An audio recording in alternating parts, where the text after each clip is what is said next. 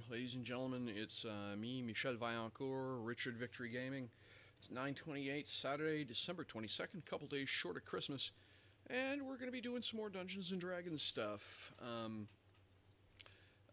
The whole family's here for the holidays. We're all gamers, and I've convinced my sweetheart to come out of retirement as a gamer. So we're going to be doing a kick in the door game Monday as part of the day's relaxation event stuff. So I'm going to be building a 5-room dungeon today, working on the same stuff we were working on last broadcast. Got a template that I like the look of, and we'll get started. The idea is real simple. I need a, okay for second level adventurers kind of thing. 5 to 8 rooms, just big enough to stomp around in for an afternoon, beat up a couple of bad guys, and roll some dice. So that's what we're up to. So yeah, let's see here. Microphone's position's not great. That's better. Yeah. Okay. Alrighty. How's that? That better? Yeah, I think that's better. Just trying to keep an eye on my mic levels here. Alright, give me a sec while I rearrange stuff I probably should have done before. There we go. Cool, alright.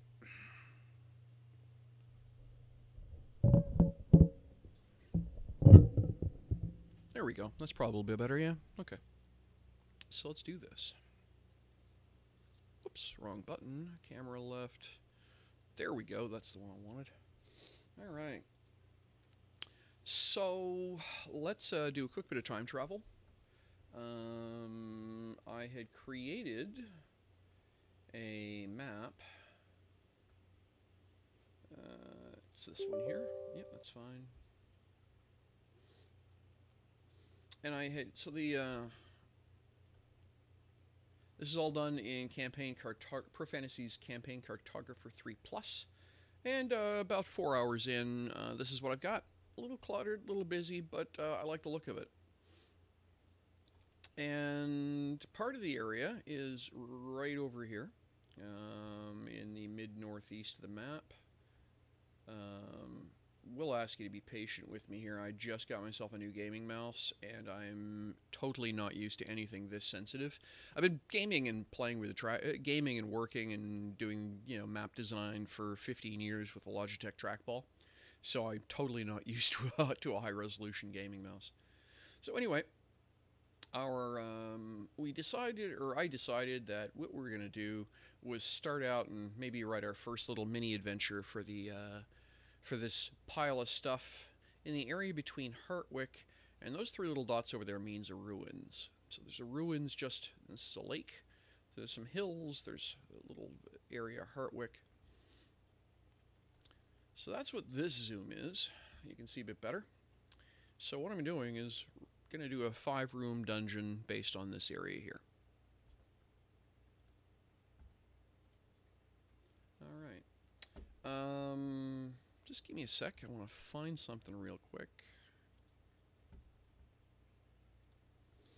Pop onto Pinterest because there is... Pinterest, by the way, is a source of all kinds of great D&D gaming material. All kinds of cool little magic items, miscellaneous magic devices, all kinds of cool stuff, character art, you name it. I've got an entire section. All I use Pinterest for is gaming, pretty much. There we go, that's the one I wanted, and it's this one. So, yeah, this is everything you need to know about a classic 5-room dungeon right here in this little image. Camera bottom right. Really do want to get myself a stream deck. So yeah, this is it. You need an entrance, a puzzle, a setback area, a boss fight, and a reward. That's the 5 pieces you need in a dungeon.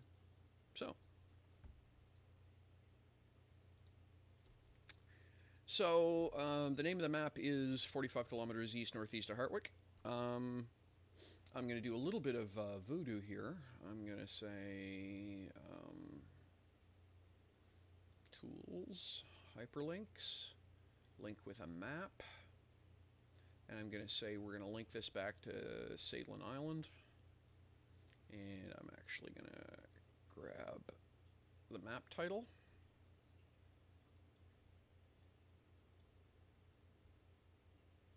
There we go. Oops, cancel.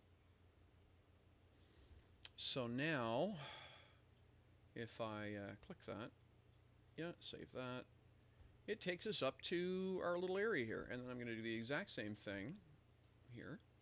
Tools, hyperlink, link with map. And we're going to Hartwick Island, open. And I'm just going to glom this. And we're going to save that. And then that takes us, that teleports us back and forth. Now you can have it basically not show your links for neatness sake, and if you print stuff out, it doesn't show the links, so you don't have to worry about that. But it just lets you know that that's a link and where it's going to take you. View. Hide hyperlinks, right? So there you go. It's still a link, right? If I hit that, it still works. And it's a very handy way of organizing your maps, particularly if you're doing campaign views. All right.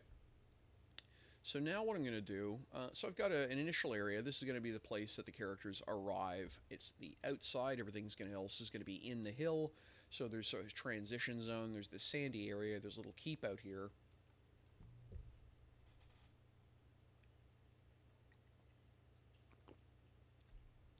So let's get going.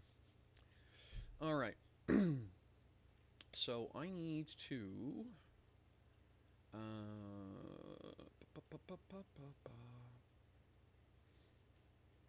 Okay, I'm going to go on to my... I'm going to add a sheet. Sheet is going to be called...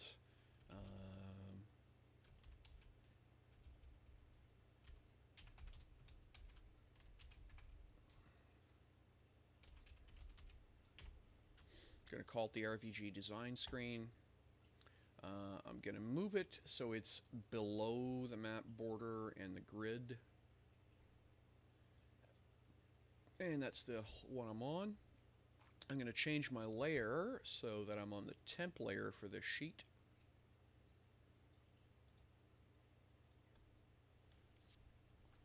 I'm going to change my color here to a really aggravating shade of fuchsia. And you'll see why in a minute. All right, so this map is 80 meters by 50 meters.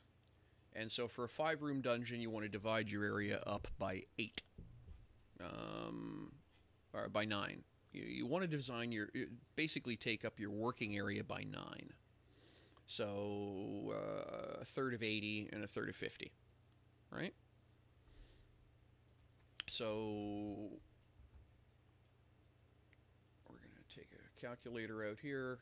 80 divided by 3, oops, divided by 3 is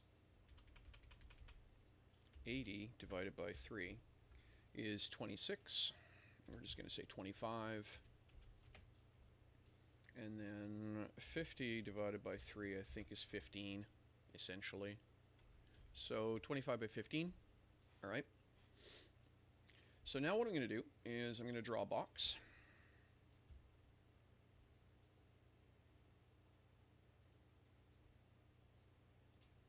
On this layer, I'm going to start at 0, 0. And then I'm going to say 25, 15. And that gives me a box. And then I'm going to copy that box around the map. And I think you'll start to see in it pretty quickly what it is I'm up to. And so we're going to copy the first one, and I'm going to turn snapping on, and I'm going to turn the grid on so I can see it. So the first one I'm going to copy from here to here. And then what I'm just going to do is copy this out, right? And we're going to do the same thing here.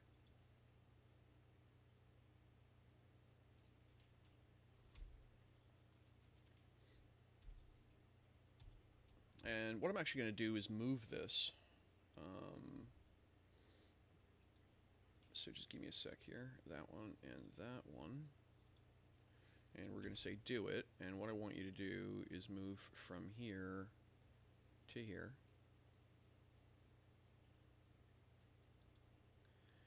And then what we're going to do is I'm going to copy that whole thing prior, do it. I'm going to copy it from here to here. And that gives us a grid. So now I'm going to adjust where it's sitting on the map. So I want you, and I want you, and I want you. And we'll grab you while we're at it. Make sure we've got everything clicked here. And we got 9 objects picked, so we got everything. Then what I'm going to do is grab this. So there's a couple things. When you're designing your map, generally speaking, the bottom of the map tends to be where you put your text boxes and stuff like that. And if you're North America, if you're North America, European, you tend to read from left to right. So that means that you tend to put all your other map nodes down the left-hand side of your map. So what we're going to do is, now that we've got this, we're going to grab it and just drag it over and line it up with that corner. All right. What that does is it gives you a little working boundary. And so this is your nine areas on a 5-room dungeon. It doesn't, if you got 10, basically every time, if you're working, what I recommend is you work in multiples of 5 rooms. So for every 5 rooms, you need 9 squares. Doesn't matter how big your map is.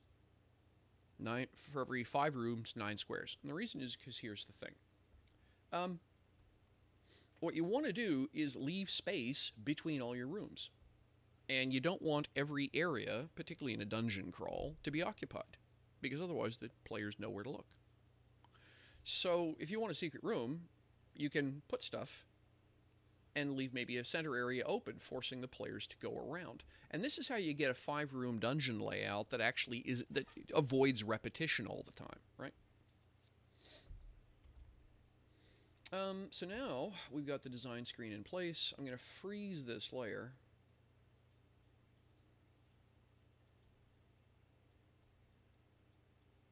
Oh, can't do that. I'm on that layer.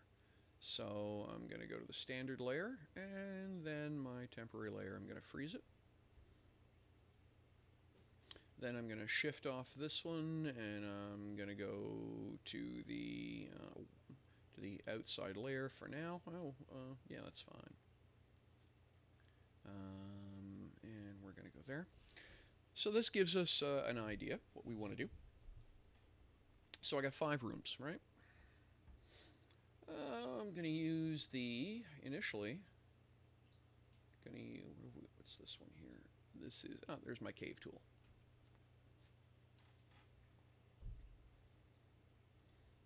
And then I'm just going to change this to black.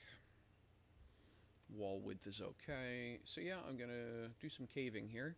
We're just going to use the regular plain cave.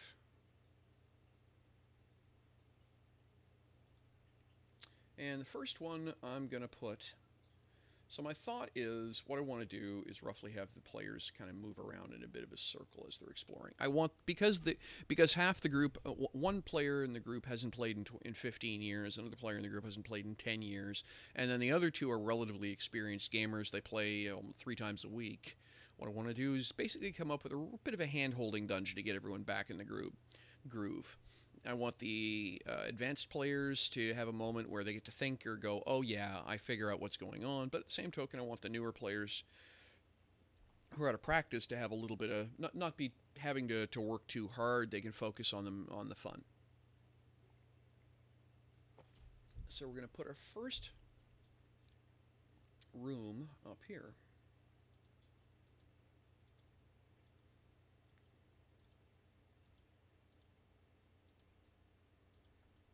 There we go. Now, just for perspective here,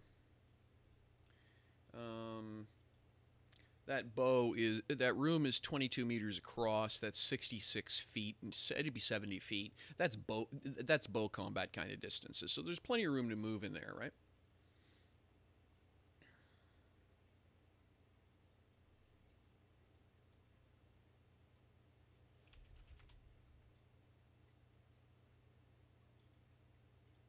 Yeah, it's 1 meter squaring. Okay.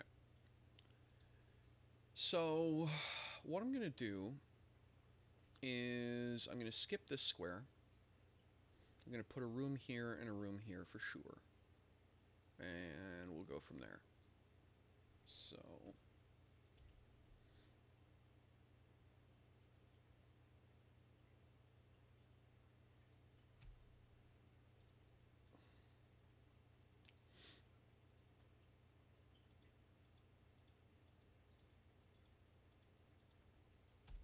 Okay, we're going to put one here.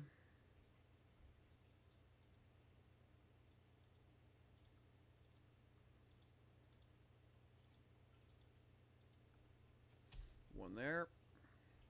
So I've technically got 2 rooms here, right? I'm going to treat this all as one encounter area, though, because I'm not going to bother dooring this, and it's mostly ruins. It's a place for the players to look around, solve their first puzzle. Where's the rest of the dungeon? Because the idea is it's going to be a secret tunnel that's going to run from here, underground, into here. And then we'll have a branch that goes this way, and a branch that wibble wobbles this way. So I got 1, 2, 3, 4 rooms. I'm going to put a small room in here that doesn't do anything, but will force the players to slow down and think.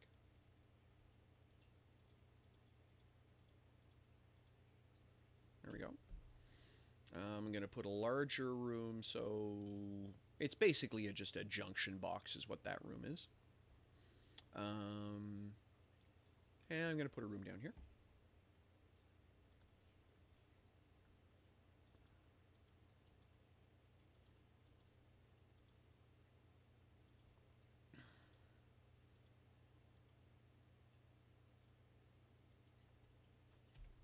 There we are. And literally, I'm just making stuff up. There's no particular reason, rhyme nor reason to these room shapes.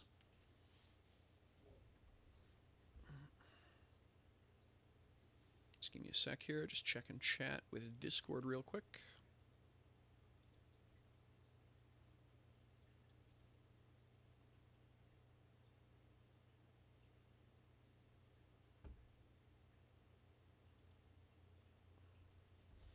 All right.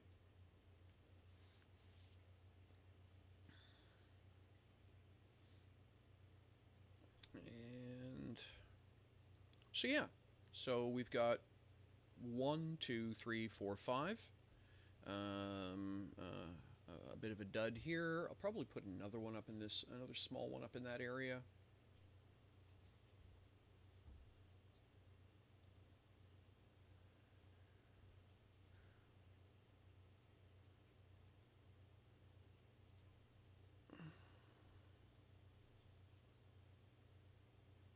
Hang on a second, just checking something. Yep, cool, all good. Okay, so we're gonna grab, I'm gonna put another little room up here. They're gonna be, alright, that looks pretty good. So I'm gonna save what I've got. Now I'm gonna start hooking these things up by corridors. We're gonna use the corridor tool.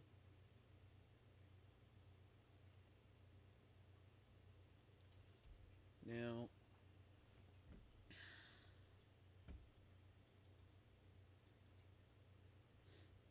so what I'm going to do,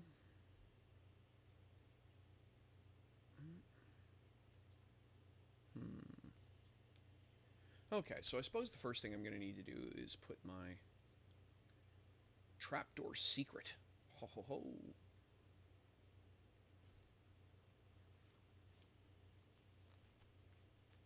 Let's see here.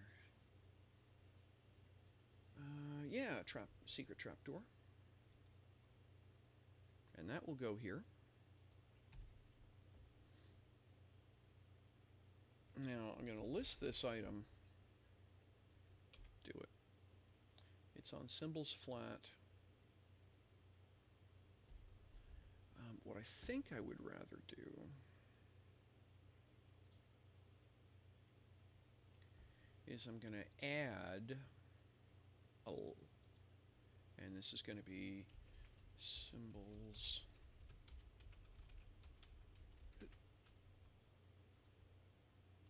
And we're going to move this one down. We're going to apply. I'm going to change this item and I want to move it onto symbol secret. Then what I want to do is go to symbol secret, and I want to add an outer glow. I want it to be kind of a blue color. We'll actually use the same color I used off the other map. We'll start with no, we'll go with the blue. We'll go with the blue. And I want this to be 2 and 2. Apply. Nope, too strong. 0.5 and 1.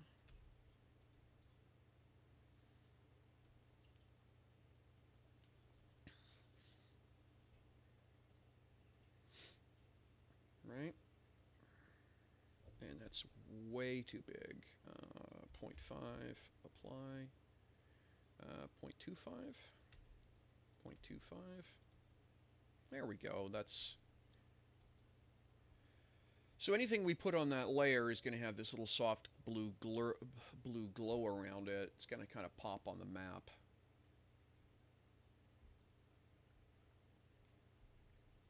Now, obviously, what we're going to do is that we're going to, when we go to print this map off, we're going to hide this layer, right? So if we go to outside, for example, and we say wall symbol secret, we hide that, we apply that, and you'll see it disappears completely. So the GM version of this map, we'll be able to easily see where all these items are. The player version of the map, and what I'm actually going to do is print this out at at a scale of 5 millimeters is 1 meter to give, you know, basically, and then I'm going to glue that to foam board. So we'll just lay the map out in pieces as the group explores.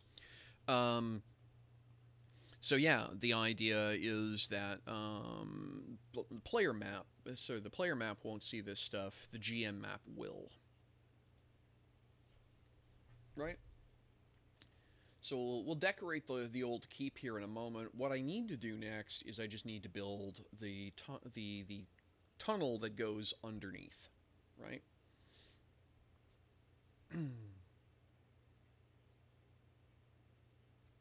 So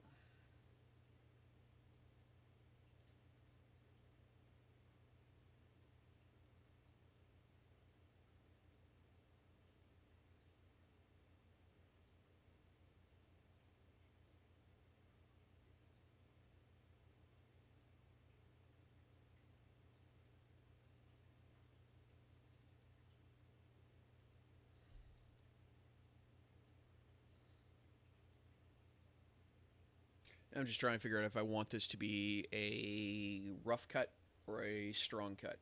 I think I want this to be, we're going to say it's a 3 meter wide corridor.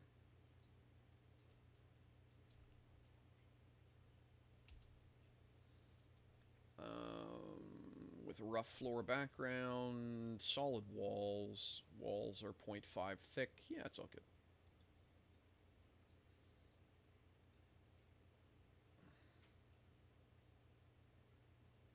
And we're going to Charlie to connect without a break. And then we're going to come here and we're going to connect. Save. Cool. Now,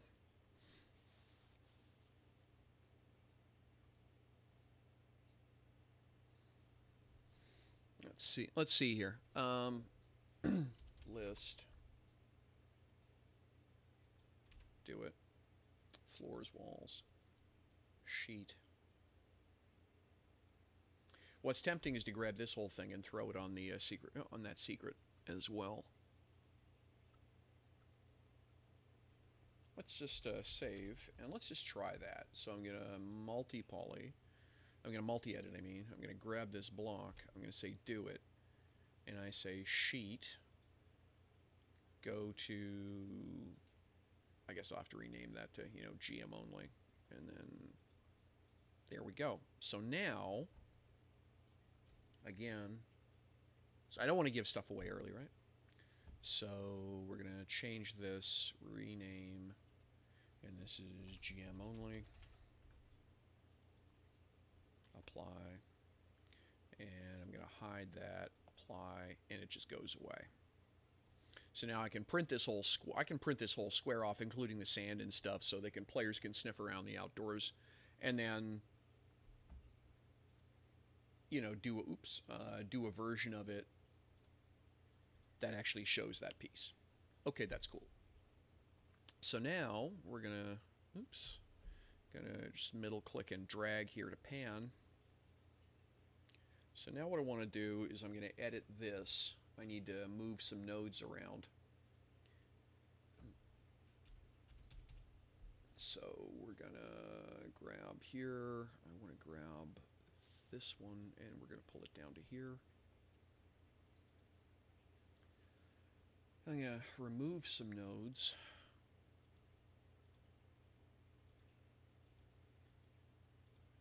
And the reason is, you can see what I'm doing, right?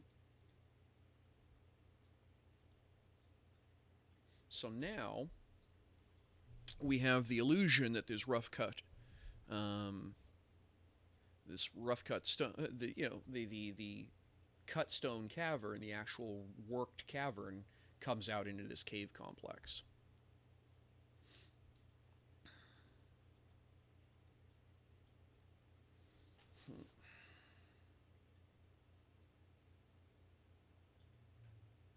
And now that I'm looking at it, I'm thinking 3 meters wide is too big. I think I want that much more restricted and much more kind of secretive. That's overpowering. It's the right idea. It's too big. So I'm going to grab this. I'm going to erase this. I'm going to come back over here and grab the tool again. And I'm just going to go with a 1 meter, 2 meter. Yeah, 2 meters is plenty. 1.5 meter. And we're going to center it down here. We're going to connect without a break again. We're going to come up here and we're going to connect. And there we go. So we kind of come out in, the rough stone kind of juts out. That looks good. Now we're going to move the sheet again using the multi-edit. Do it. Let's move this to sheet, GM only, and okay. Redraw. Yep, we get our hidden glow. Now, if that's looking too obnoxious for people's tastes, what you can do is go to your GM only sheet, change your glow, and pick a little bit more restrained color. Pretty sure it was 50 was the color I was using on the other map. Yeah, 50. It was either 50 or 51. So that's a much more, right? And it gives you that appearance, much more like it was emphasized with a dark ink, right? So it's entirely up to you what you like the look of. The design screen, we can just hide that right now. We don't need it anymore. Make it easier to work.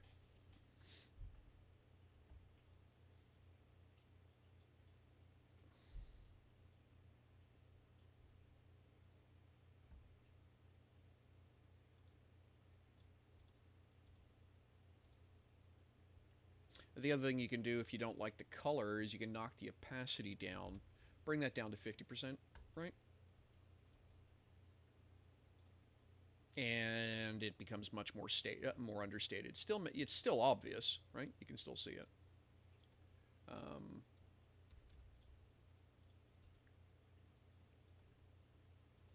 So tune it however you like it. It's your map. All right. So now, essentially what I'm going to be doing is so I'm going to do, now interestingly enough, there aren't any corridors for caves. Essentially, a corridor between caves is just a long, narrow cave that happens to have open ends. That's So we'll use our cave tool again. I'm going to go from here. So you want to start well inside so that you're, you know,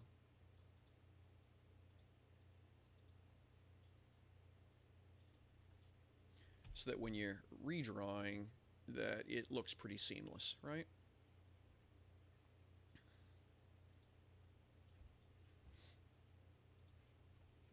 And then we're going to go do the same thing here. We'll start up here. We're going to come down. Always do a little bit of a zigzag. Players hate corners they can't see around, so add plenty of them.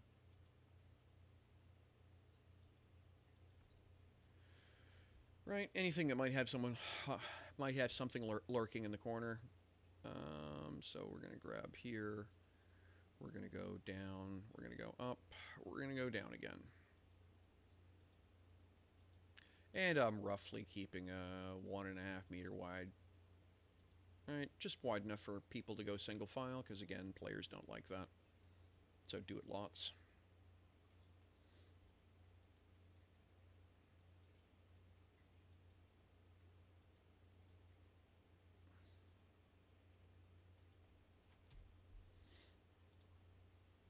That's looking pretty good, eh?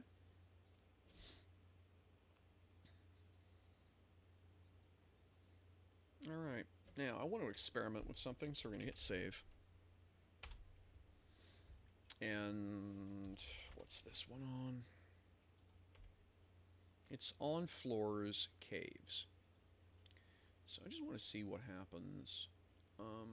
Just, again, goofing around. Floors. Just to add a drop shadow, I'm curious. 1 and 1 and 1 to start with. Apply. Wow, that really looks artificial, doesn't it? Okay, if I go 0.25, 0.25, what do I get? Yeah, it's a bit better. It's a little more subtle. But it lifts everything up off the paper in a way that doesn't look good. So we're just going to forget that. I was just curious what it would do. Yeah, don't like that.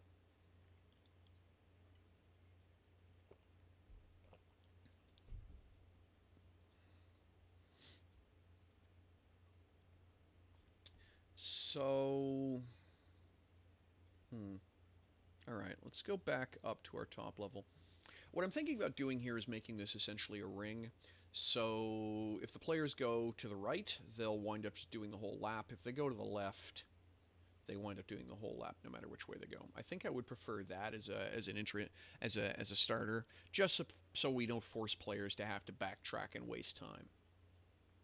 In other dungeons, designs might be cool to have dead ends and stuff. In this case, I don't think it's going to bias anything in terms of the player experience.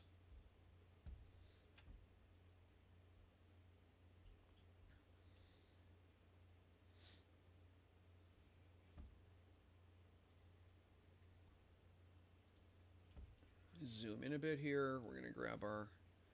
So what I'm going to do is we're actually going to go the long way.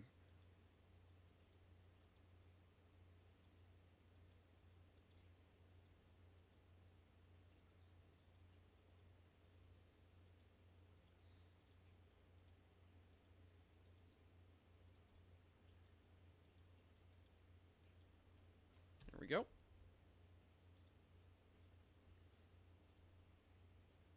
And then we're going to do the same thing over here.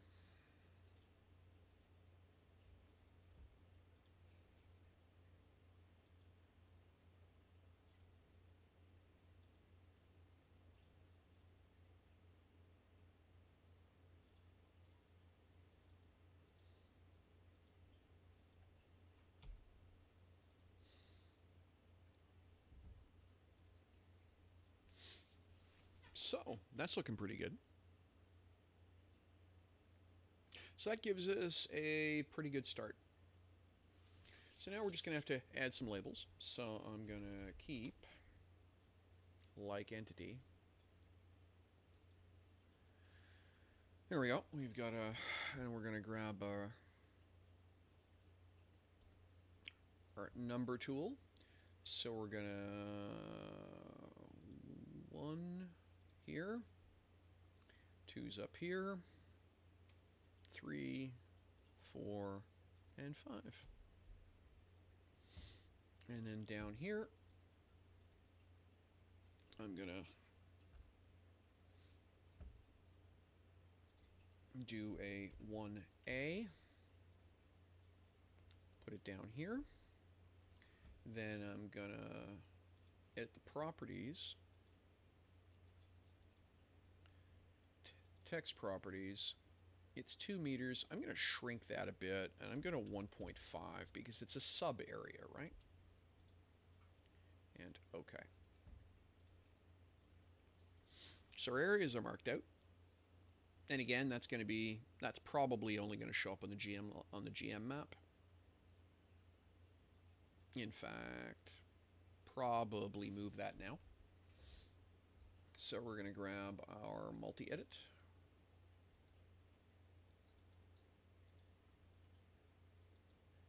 Two, 3, 4, 5, and 6. Do it. And we're going to change the sheet you're on, and we're going to drop you to the GM layer. Now, obviously enough, that's going to change the effect. We can turn our grid off here for greater clarity. Okay, that's looking pretty good. Now we're going to do another keep. We're going to snag this. And back to black. And then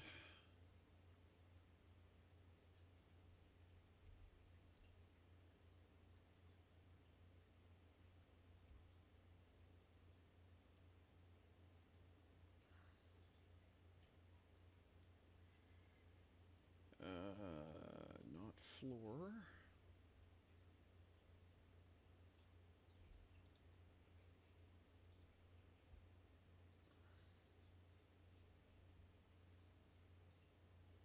There we are, wall default hatching.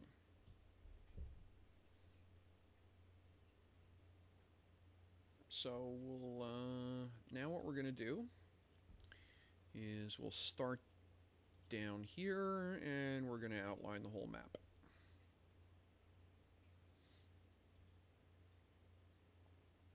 And we're just going to do this as a series of smooth polys.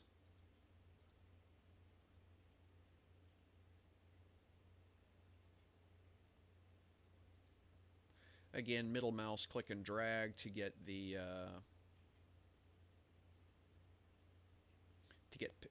pan feature.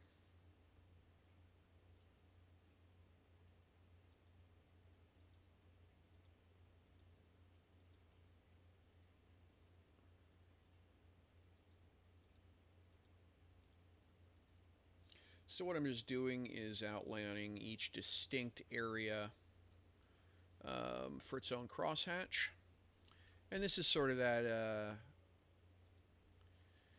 gives you the old school dungeon crosshatch walls that are so popular. Dyson, I think, is the guy who's doing them this way. Now, if you don't like how wide it winds up, you can go back and just tune it up. You just use your node edit tool, grab an edge, and just drag it in a bit, right? There we go.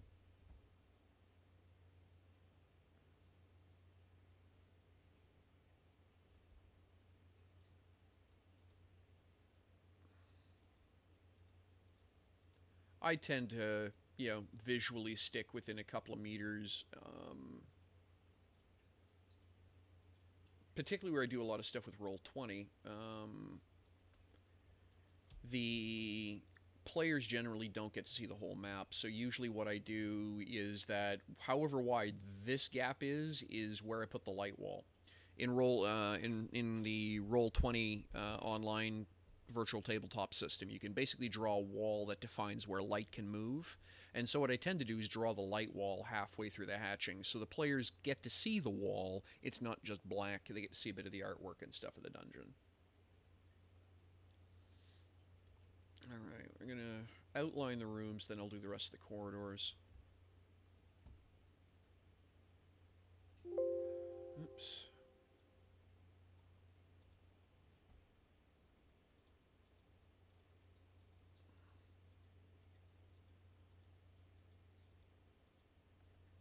There we go.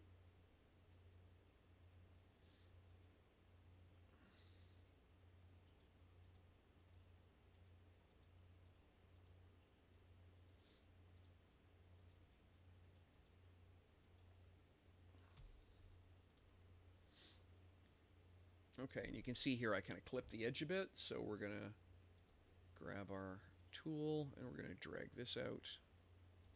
We're going to grab this and drag it out. And there we go, that fixes that nice and neat. And so it's just this area up here we need to do, and then this corridor down here.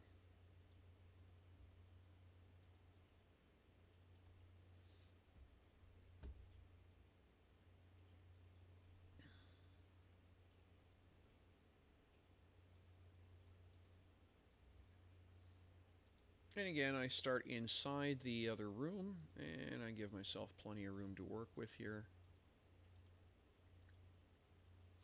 I want the cross hatches to blend relatively seamlessly, and I find that if you try and cut corners, as it were, you just wind up doing a lot of node editing.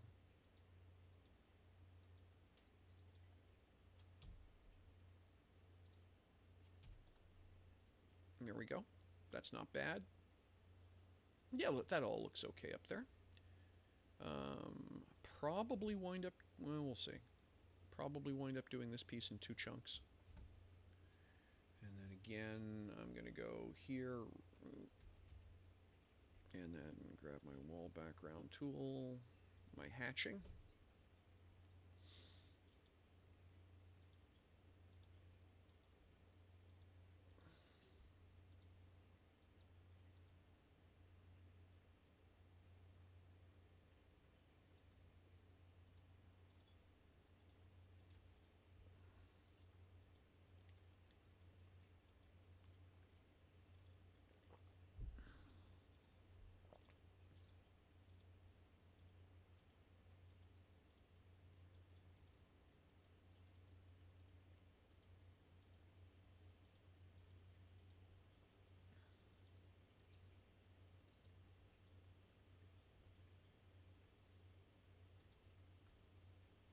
Okay, save, yep.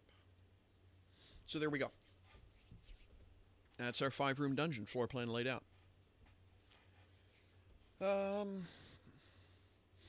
we got to add the decorations. You know, that's going to be, and to do the decorations, we probably want to think a little bit about what the rooms themselves are.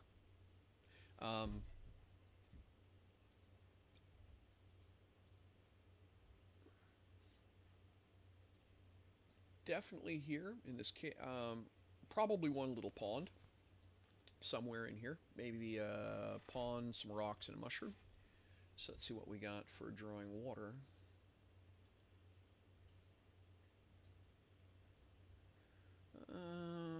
Water. So what I'm going to do is kind of cheat, and we're going to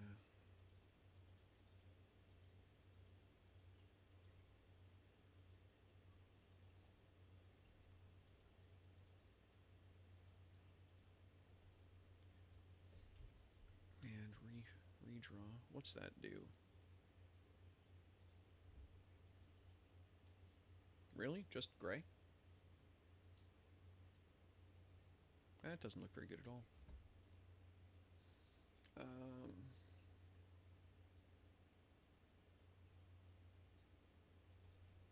Gonna zap a node out here. There we go.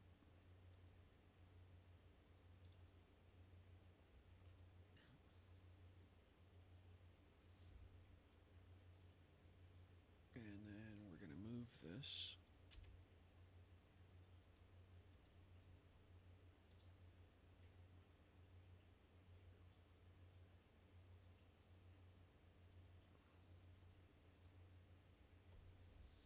And then I'm going to zap this node here out. What did I do? Yeah, that's cool, but I didn't actually fix my problem.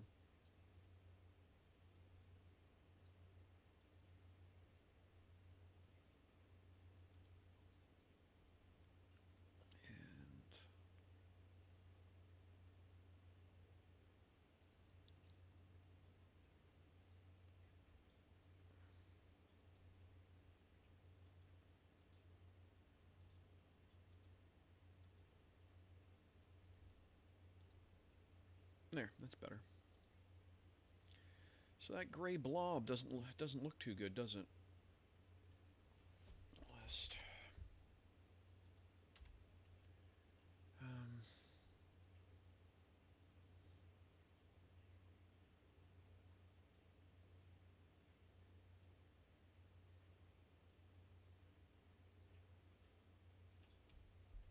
All right, let's just get rid of this thing completely. Do it. And let's take a look at our water options again. Water lines wide, how about that? And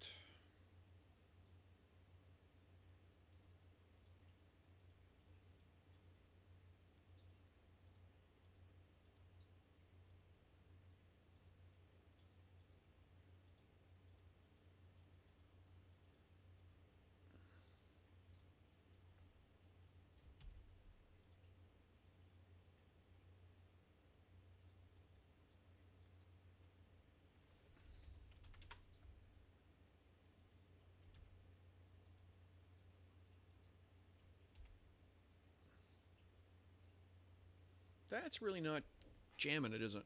It's really not getting the goods there. Why? I don't know what's going on there. All right, well, we'll get rid of it, and we'll put our other one back. Actually, we can...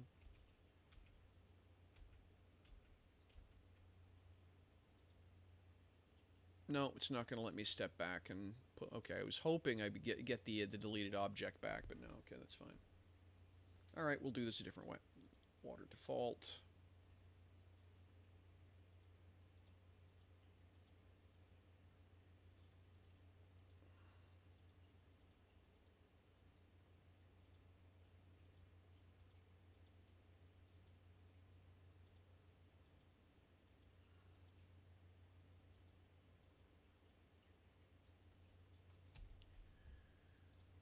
All right. And then I want to edit this.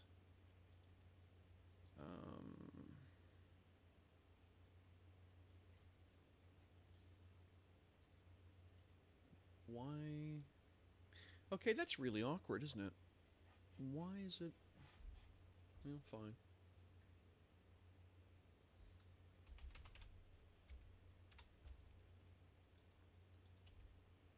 All right, so we're going to say here, we're going to say water default. It's doing a poly. All right.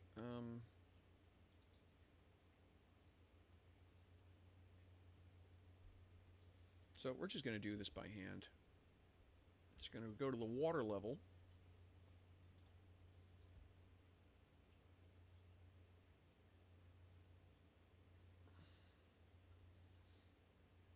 And water. And okay. And then I'm going to set my color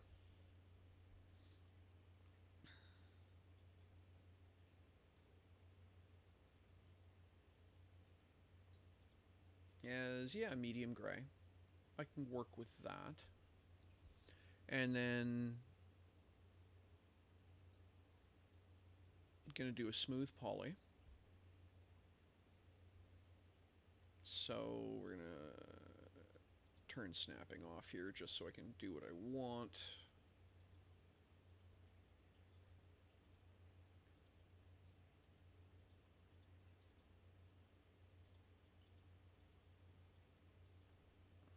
go. Save that. And that. Move up. Whoops, down. I want water above floors. There we go. So now we can see our...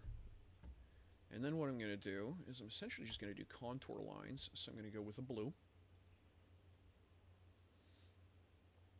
And then I'm going to go with 0.01 meters. And then I'm going to do there.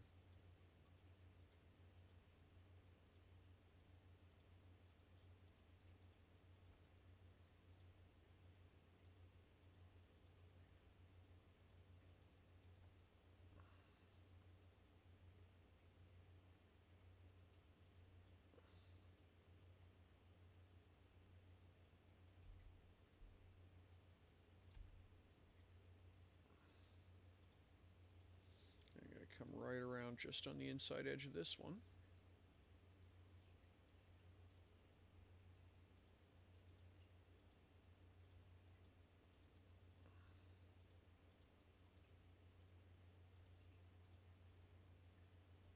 Here we are.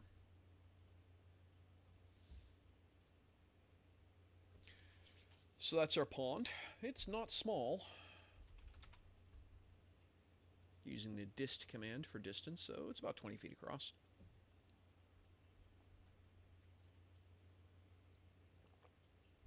All right.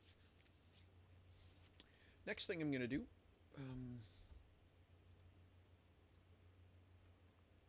doors, ladders.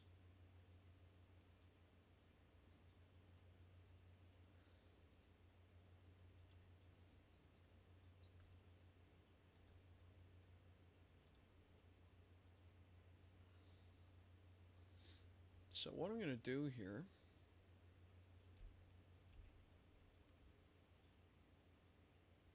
and then here,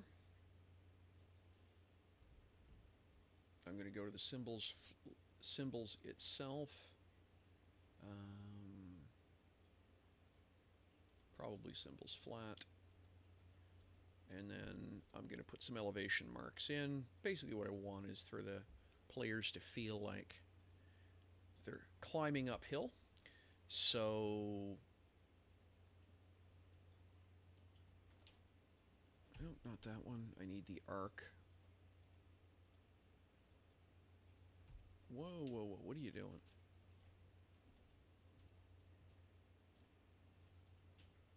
Here we go. I'm still blue. So I'm going to change to black. And I'm going to go to 0.25.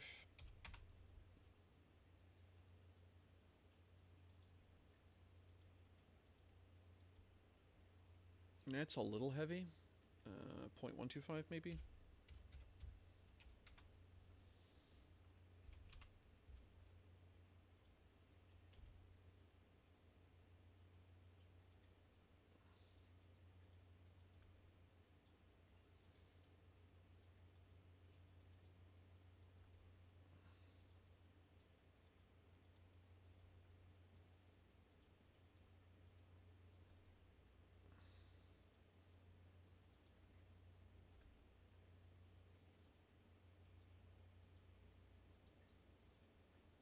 There we go. So by convention, what I do is I say that each one of these lines is half a meter raise. So 3 of them.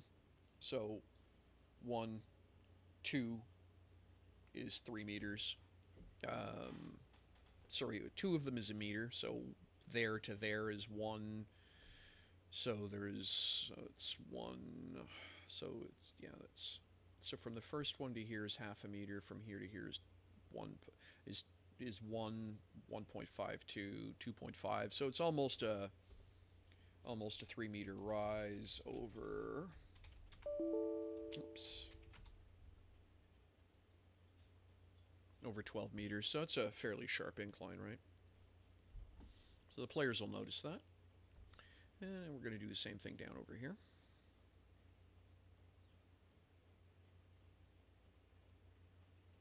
I need 1, 2, 3, 4, 5, 6. So I'm going to put 6 of these over here. So there'll be a slope the players will be, and going up a hill or something. That kind of, oddly enough, the players will always interpret going upwards in a cave complex as being a change of elevation is always a change of dramatic tension. Players will always interpret that as something important is happening.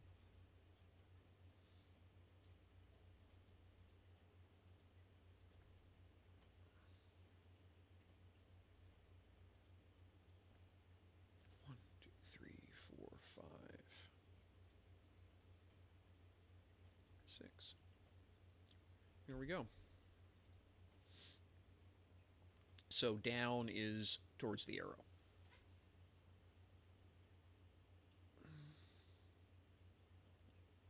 No, sorry, up is towards the arrows. That's actually a slope down. So they're going to be going down to go into 5. Okay. I'm okay with that. All I care about is there's a change of elevation there.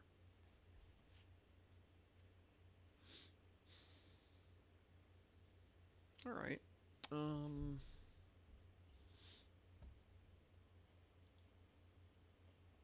going to need a treasure chest, of course. So we'll put, let's see, a pedestal with a sword on it, because that's cool. And it'll sit over here. And we'll put some treasure beside it.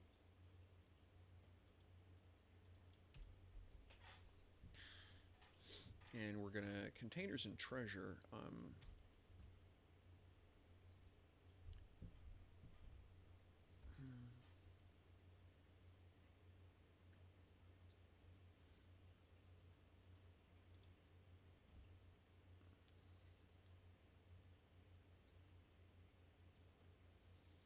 going to create a symbols player value. This is stuff that I want the players to draw. I want to draw attention to for the players. And we're going to do, again, we're going to put a glow, outer glow. In this case, I'm going to go with kind of a straw gold color. We'll go with a primary yellow. We're going to say 1 and 0.5, and we're going to apply that. Oops. And OK. Then I'm going to multi-edit my treasure heap here. Do it. Do that. OK. And now we'll... That's a little strong. We're probably going to want to back that up.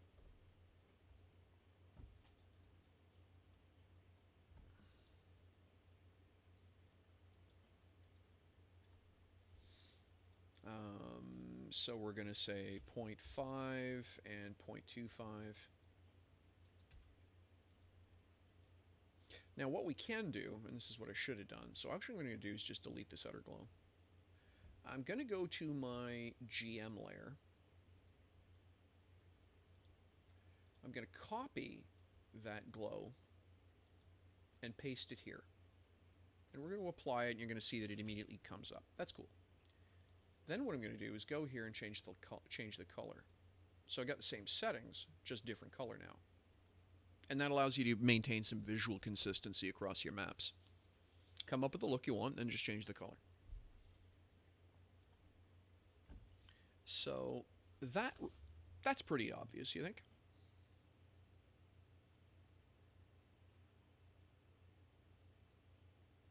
Yeah, kind of like that.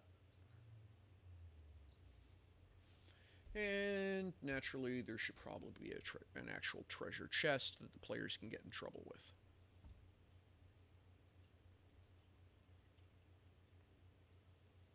And I'm going to hit my shift key to be able to rotate this. I'm going to tuck it in the back here.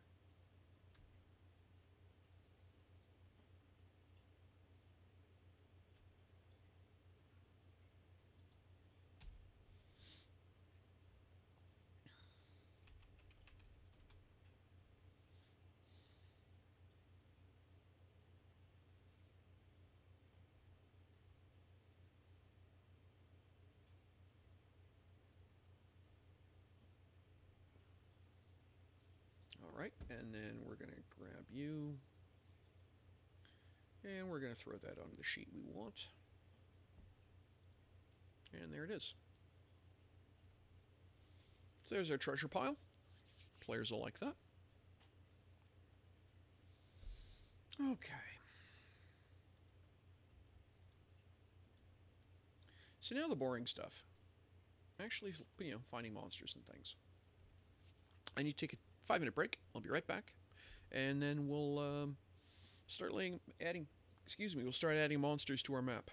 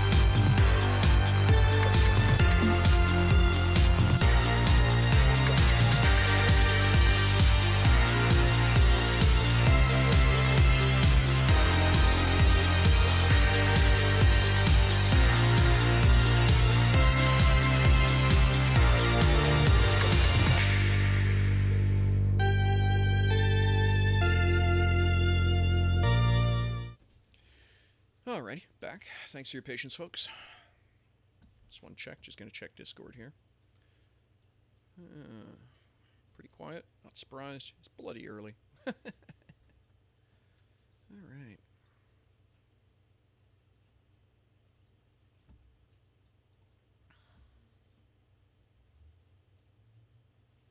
Alright, so now we got our basic map laid out. It's looking pretty good, actually. I like that.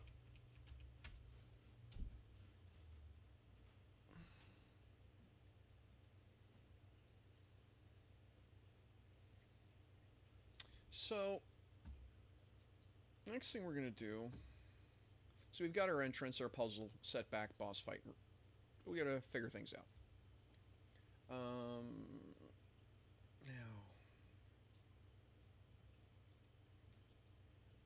next URL here is DnD5e. Red card D&D tools, that's the guy I like. That's the treasure generator. This guy, by the way, red card. It's red cat art. redcatart.com. DnD5 tools. He's got some great stuff. Treasure generators, magic items, dungeon dressing. So we're gonna say 9 rooms. There we go.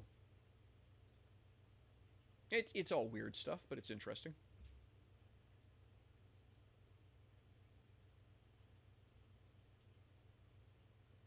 You can, so if you don't know what else to do, that's some options. Random spellbook generator, second level.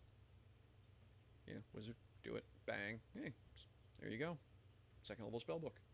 The one I particularly like is the random treasure generator. You can do horde. Every once in a while it finks out, and you're going to have to try again, but there you are. So, bag of tricks, warning longbow, and if you don't like it, hit it again.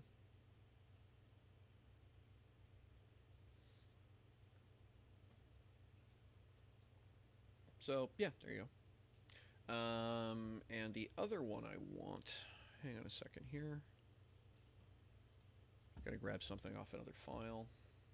I really need to remember to bookmark this site. Dum dum dum.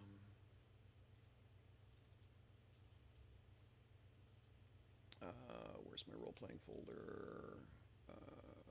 G, Dungeons and Dragons, 5th edition, Duchy, Adventures, Homecoming Queen, and the basement.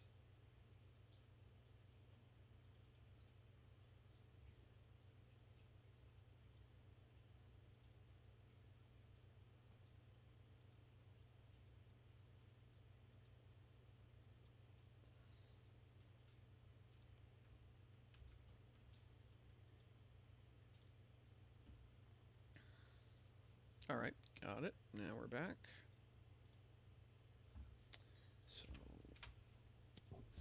this thing is fantastic. It's dhmstark.co.uk/rpgs-encounter calculator. It's really nice. So we're going to have 4 players. They're going to be first level. I'll probably make him second level, just second level, and we're going to say calculate. And so there we go. There's my XP, right?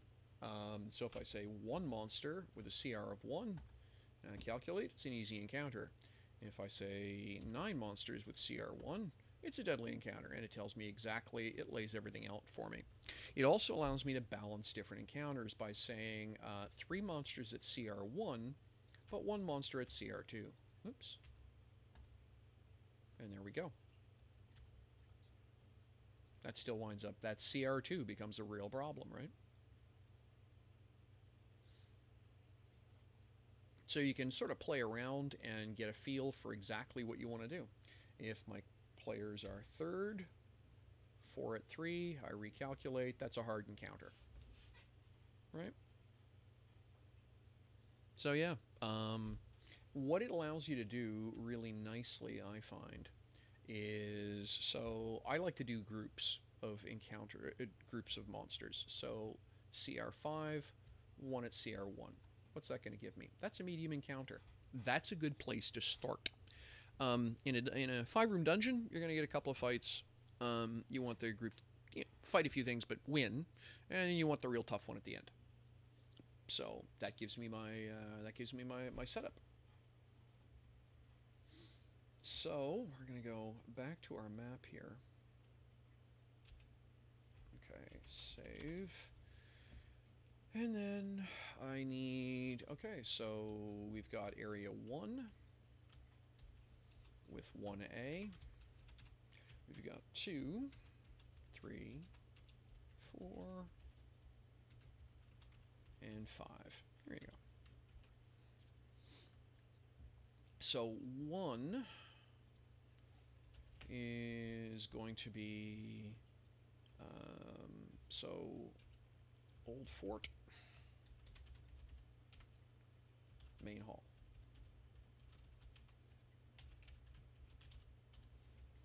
And this is going to be collapsed tower.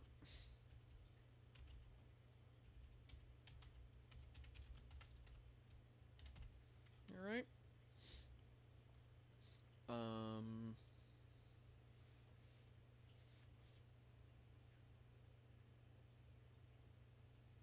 Two.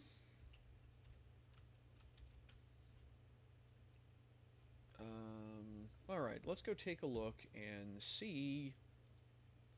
Now, this place, I don't. The group has been told they're going to be exploring ruins. So what I think I want to do is have the group fight some undead down here. And the undead are great because I don't need an ecology. Don't need to have any way for air to get in. I don't need any way for food to get in. They just are. So we're going to go to D&D Beyond, which is one of my favorite sites for this kind of thing. We're going to say official monsters. I'm going to say a CR of 1/8 to a CR of 1. And I'm okay with undead.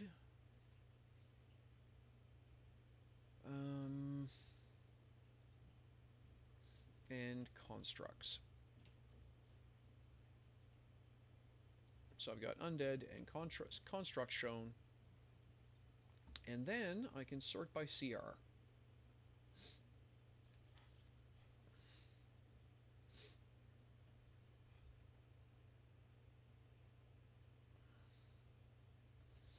And advanced filters, monster source, core D&D. Don't show me anything that's not outside. And filter monsters.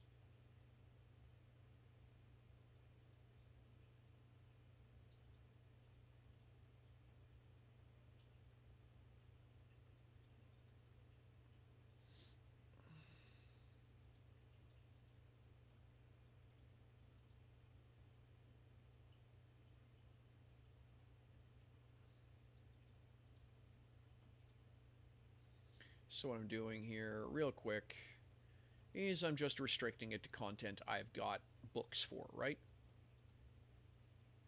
Curse of Strahd's cool, but I don't own it, so it doesn't matter what the stats on the creature are.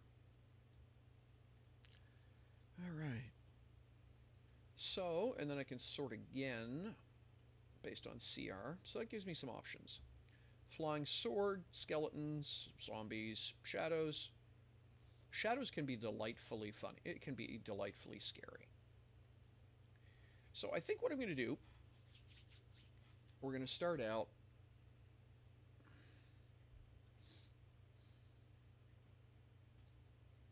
so our boss is going to be a specter, I think. And I think the first fight is going to be some animated armor and with a flying sword. That sounds good. So we're going to rearrange this so I don't have to jump around so much. So flying sword is 1/4, 0.25. And then the animated armor is 1. Okay, we're going to calculate. That's easy. So if I go 2 and 2, that's deadly. Okay. That's a medium.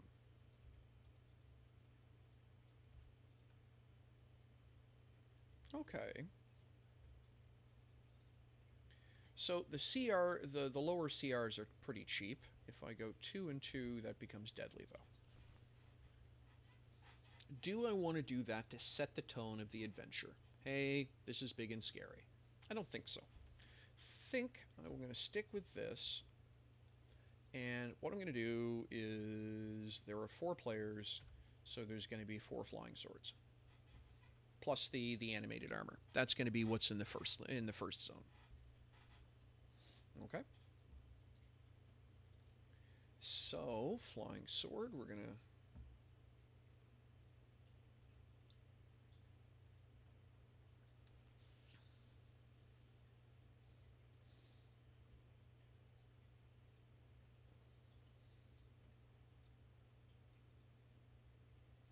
So what I'm going to do here is we're going to open a new page. And I think I'm just going to send it off to the printer.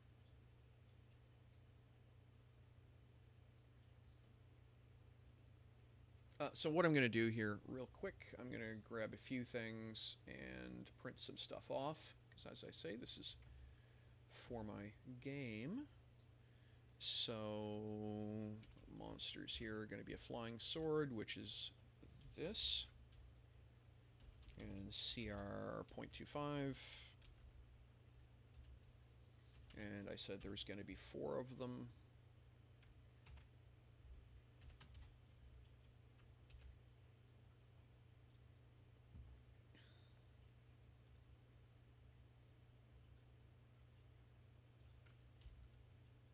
Yeah, I'm just going to send this off to the printer. print page number 1.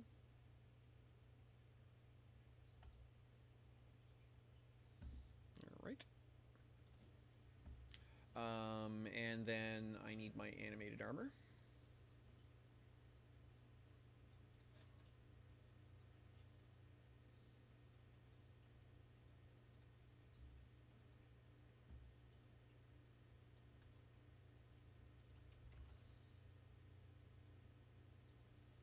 I always list stuff in inverse order, by the way, of CR, so you can immediately see what the big problem in the room is.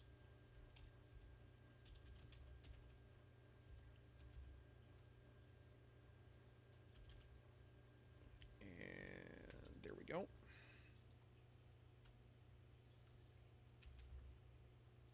And we're going to send that off to the printer as well.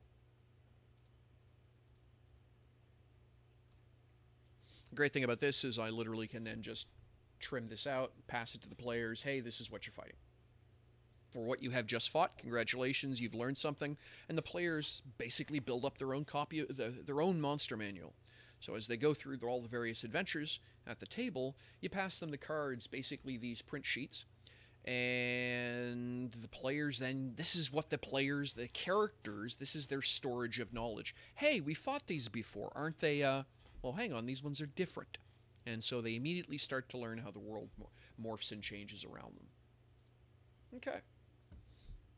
So what do we know about, so, and I just need a blurb. So, of course, there is C, area, roof has collapsed, debris everywhere, old skeletons. Hey, thanks very much for the follow. Much appreciate that. That's great. Oh, wait a second. That's not a follow. That's somebody hosting me. Sorry, Octavia. My monitor screen is really bloody tiny for some reason right now, and I'm having trouble reading the screen. But yeah, Octavia Memories is hosted with 1 viewer. Thank you so much. I appreciate that. Error printing. Oh, okay. Yeah, hang on a second. The printer's out of paper. I'll just ignore those messages. I'll pick them up off the printer later. Yeah, that's cool. Thanks. All right. It's got me in edit.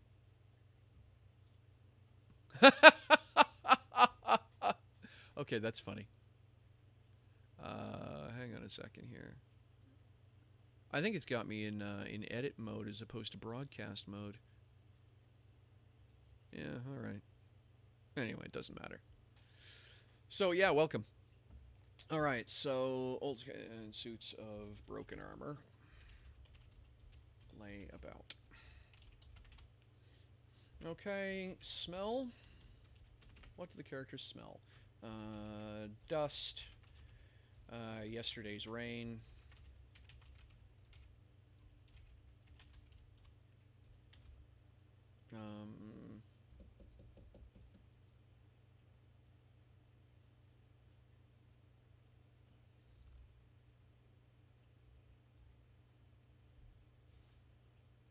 That's a good place to start.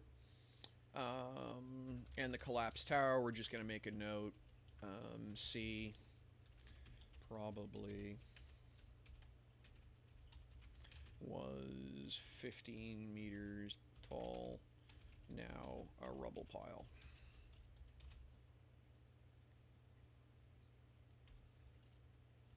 All right.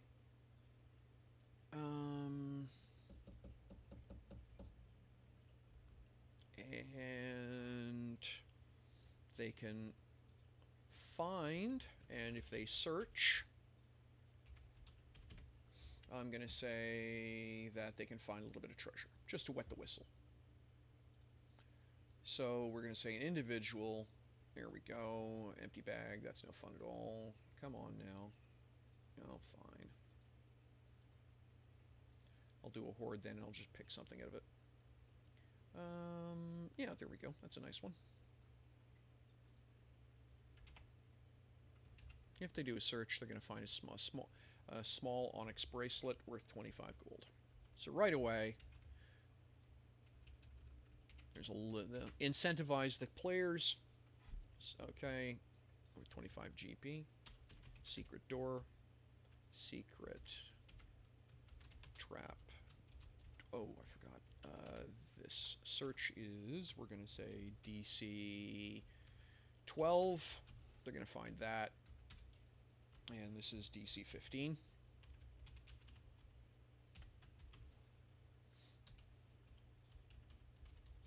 Secret trapdoor in floor. There you go. So that covers our little area down here in the map.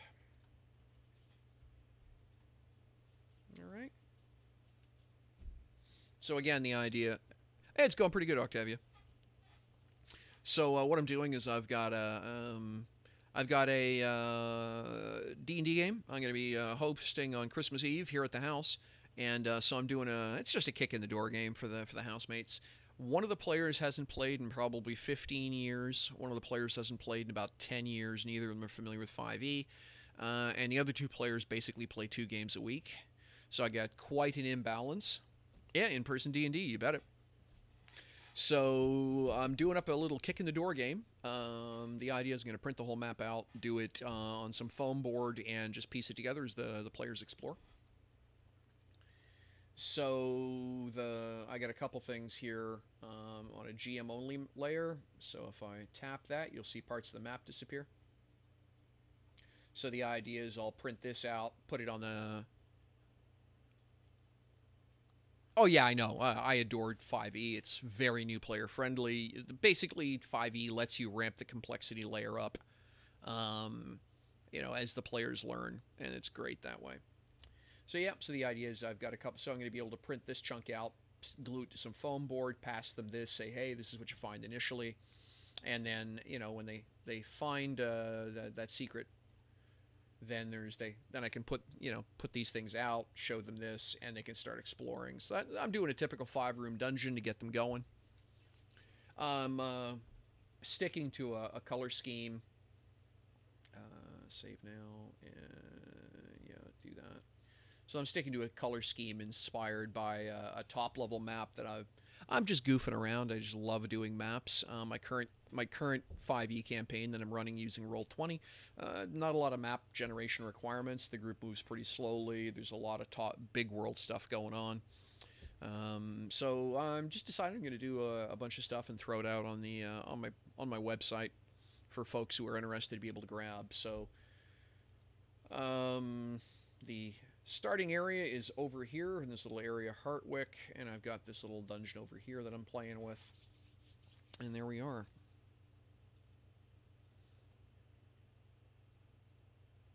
Yeah, no, I agree with you completely, Octavia. The thing is people love to tell stories. Humans are stories by nature. Storytellers and story consumers by nature. And it's hard to follow a story if the character keeps dying. Though if you do that in a movie, very famously Full Metal Jacket, every time they shift to the main character, to a new main character, you learn just enough about them to feel grief when they get killed, and then the camera moves to the next person who is doomed by the fact the camera is following them, and that's hard. The old D&D, of course, I started out playing D&D 2. Oh yes, absolutely, I agree with you, Octavia. When I started playing D&D 2, you sort of kept it. You had the character you were playing, and you had a spare character rolled up, so they could be found chained to the wall in the next room when your character died, and the new character could be freed, and you join the group and you keep adventuring. It just wasn't a good game if someone didn't die in every outing kind of thing, and that's just bad taste. Creative writing? Yeah, I'm a writer as well. I've got a couple of books published on Amazon. So yeah, for me, D&D is a storytelling tool. It's a visual storytelling tool. So my creative writing is my maps. My creative writing is my plot lines. But like I say, I've done a couple of novels as well. All right. So I need to decorate my ruins here a little bit more. I need a door, amongst other things. We're going to do that. A strong door. Door double. Double. There we go. And we're going to set normal. And we'll put it there. I'm going to put maybe a couple of windows. Metal bars. Yeah, that'll be kind of cute. Oops. Hey! Why are you here? Oh, because I'm on the wrong move. Okay, here. So first off is I'm on the wrong. So I'm going to go walls. Okay.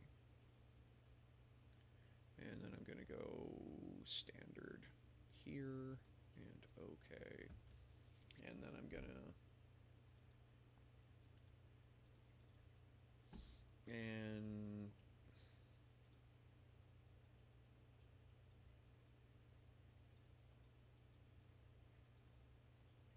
there. Don't need the door to glow. Nothing wrong with that, Octavia. Thanks for hanging out regardless. All right, and what I'm going to do here is set normal. Yeah, the problem is, oops, shift key. Here we go. So there's going to be an initial square when they come in, where they're going to be able to see that, you know, there was sort of an enclosure, and that's all going to be broken.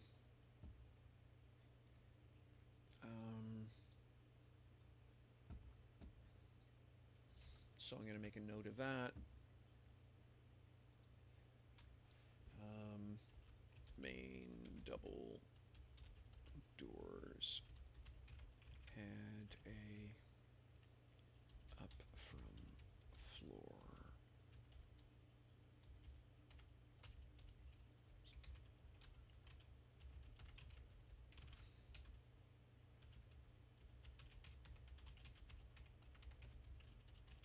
There we go.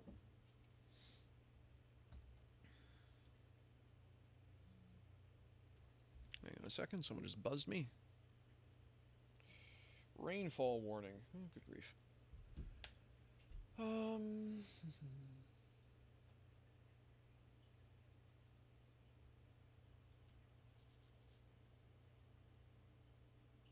See, that makes perfect sense to me, Octavia.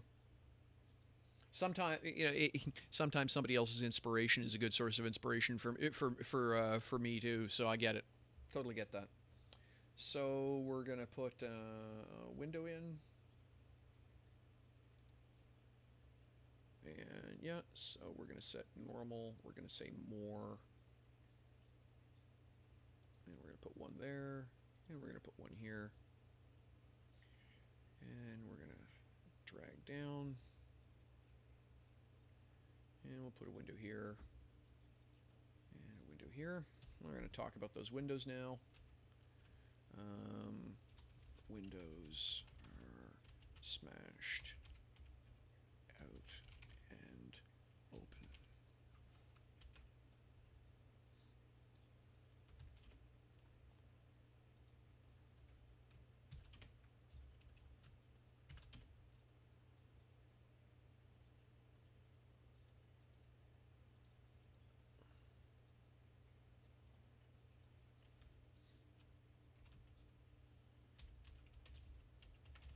Okay, and we're going to set up our encounter.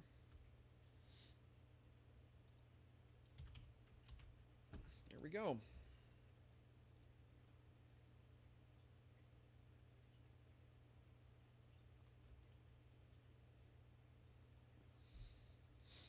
And that's plenty of information. There's going to be a little bit of theater of the mind here. The players are going to have to sort of think for themselves about what they're seeing. And that gets us to here. Cool. All right, let's talk about in Area 2.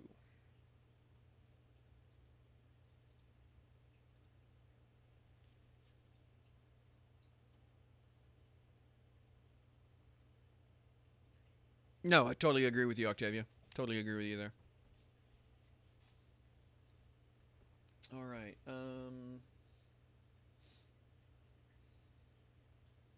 Okay. So now we're going to get into our cave complex. Um,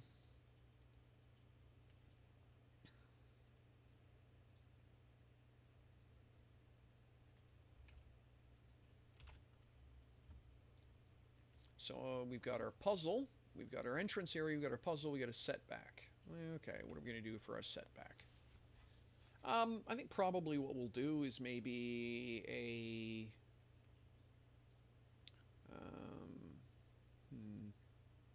I'll have to think about that. So we're going to have, we've said we're going to have a specter down here. We're going to have just something interesting to explore and look at, which is going to be our cave here. And I'm going to put a couple of large rocks in here.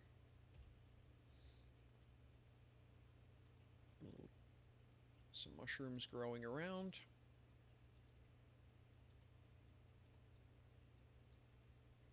And we're going to put a rock pile there.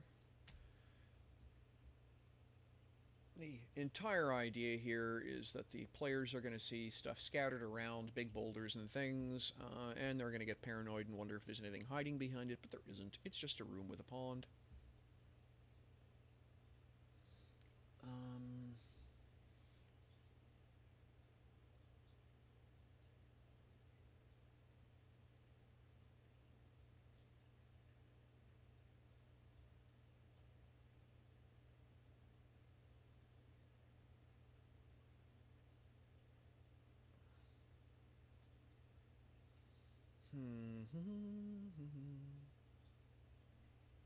Alright, I want to do something a little different here.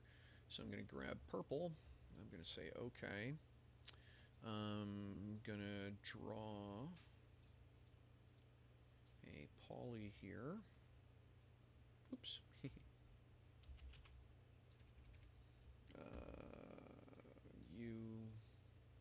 Line width is 0. OK. Then I'm going to create a smudge layer, a smudge sheet.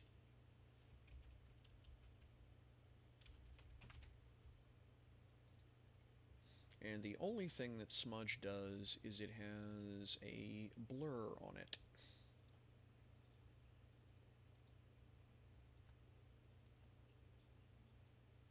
And then what I'm going to do is I'm going to move this to the smudge sheet. There we go. So now I have purple glowing mushrooms. Yay for me. All right. And then I'm going to do the same thing again.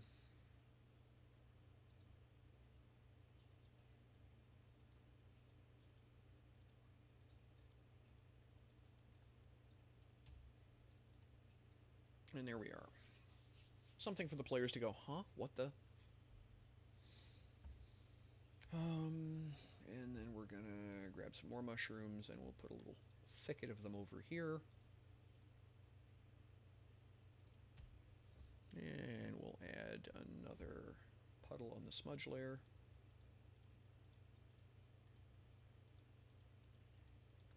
There we go. Nice. Okay. Add some color to the map.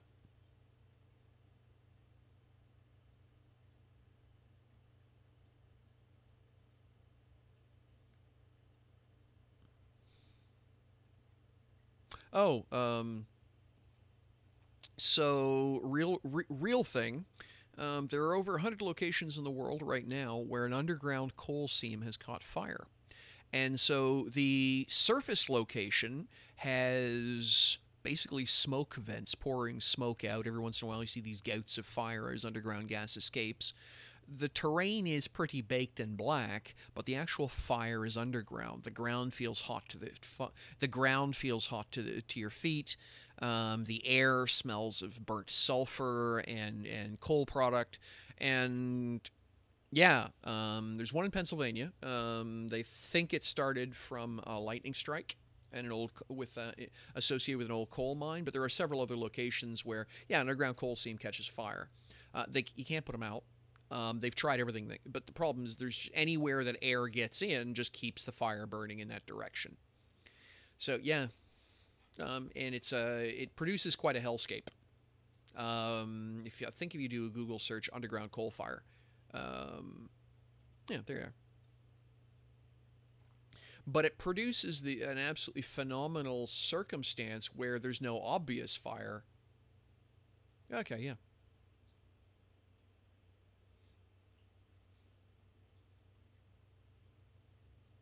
So yeah, that's a location. If you're looking for something involving fire that doesn't involve having the ground, a forest fire raging through an area or something, that's one way to do it. Um, Alternately, you can always pull essentially where the elemental plane of fire, with the little burning elemental creatures, has extruded part of itself into your world. So in that space, fire is normal. It can't expand outwards because it's a magical intrusion. It's being contained by whatever magic allowed the intrusion. But yeah, it's one way to do it.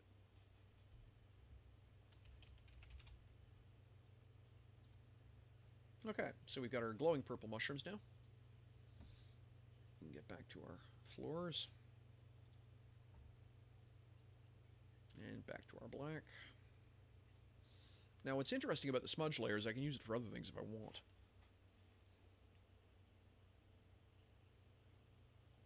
Fair enough, like I'm not sure what your setting is, so. Alright, so over here...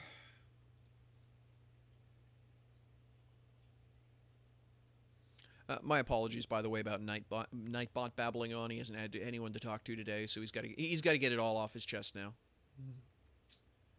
All right. So I want their first introduction with the undead to be up here. This is a fairly large room. Oops.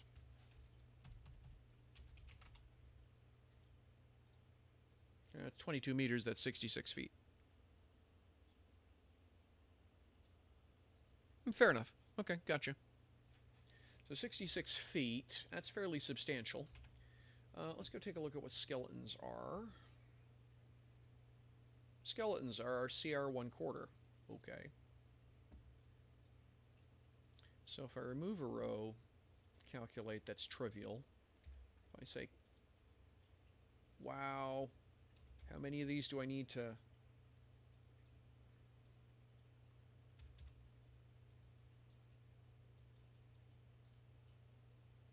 Really? Okay, that's obviously broken.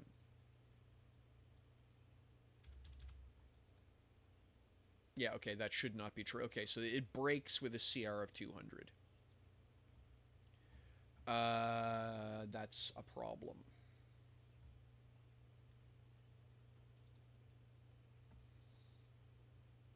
They're 50 XP each.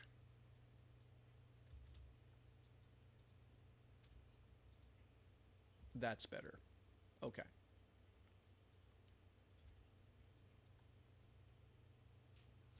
Okay, so... another medium encounter, that's good. So we're going to put 5 skeletons down here. So again, I'm going to open this in a new tab. Send this page off to the printer. Yeah, okay. Hang on a sec. I'll be right back. I got to go throw some paper in my printer here. It's just gonna keep whining at me. Just 1 minute.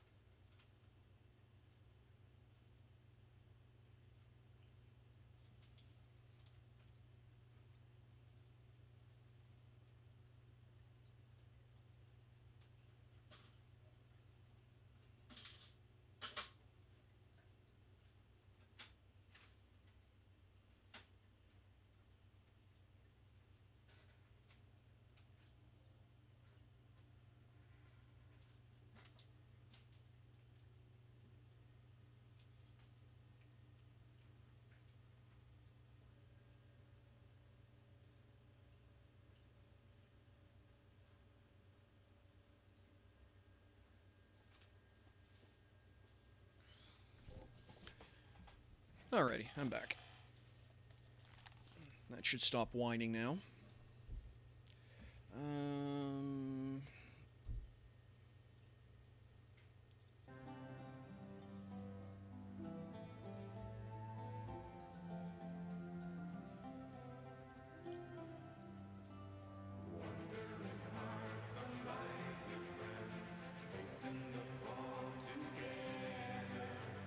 It's not you.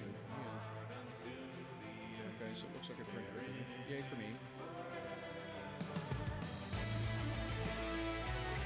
Alright. Except nothing came out at the printer. Alright, I'll just print them again. I'm not going to do that now. Oh, sorry. While I was working, I wanted to listen to a bit of Miracle Sound. So, turn that down a bit so it's not quite so obnoxious.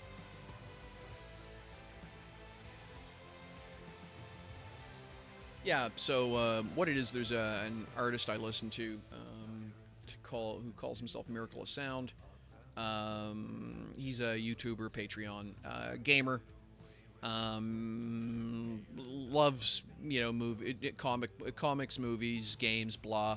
And I absolutely adore his music. He's just released a new album, Level 9. So just putting it on to listen to. He's actually pretty good about it. He doesn't mind folks having his music play on streams or whatever. He just says, hey, let people know what they're listening to. So there you go. If it bothers you, let me know.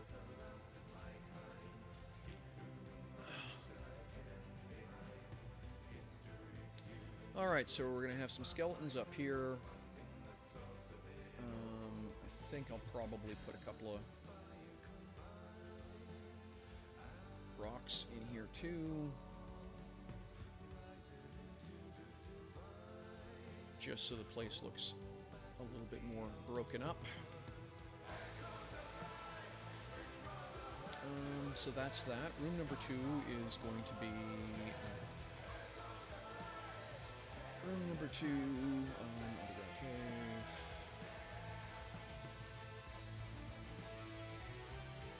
Cave in the hill. So, what are they going to see? Large cave with stone floors and walls. Smell is going to be musty, stale. Musty smell, stale. Torches don't burn. Torches don't burn well.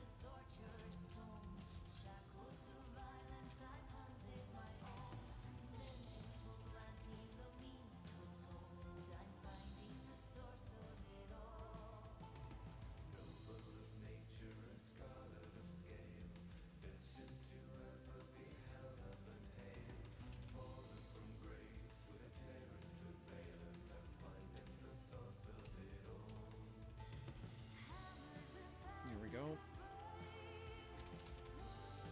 And then we're going to say there's an encounter.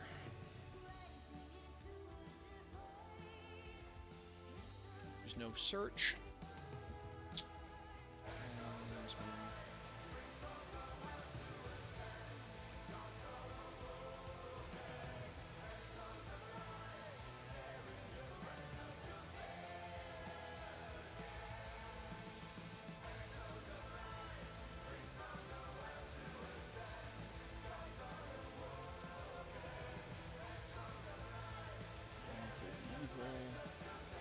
CR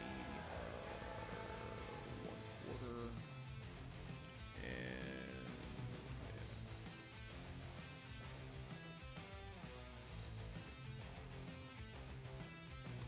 there we go. And what are we going to do for these guys for a little bit of loot? We'll just pop it and pick something interesting here.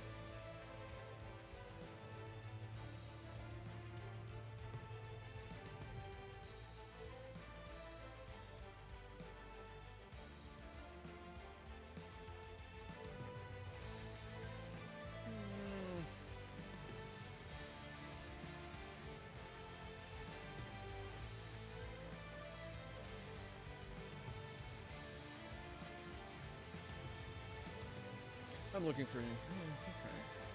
And that's interesting. 10 pounds of copper trade bars, worth 5 gold.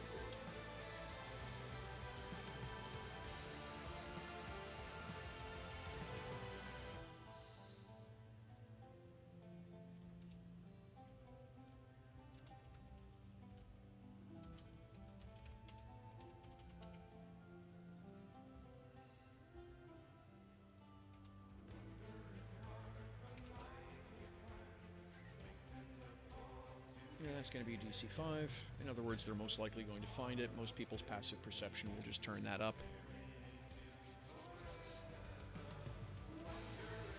Alright. So that covers our Area 2.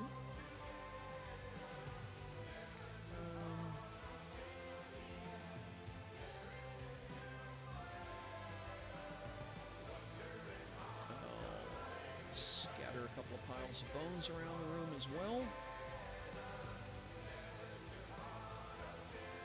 As a hint.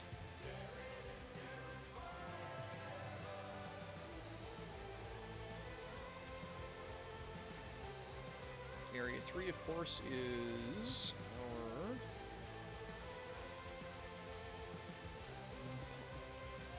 pond cave.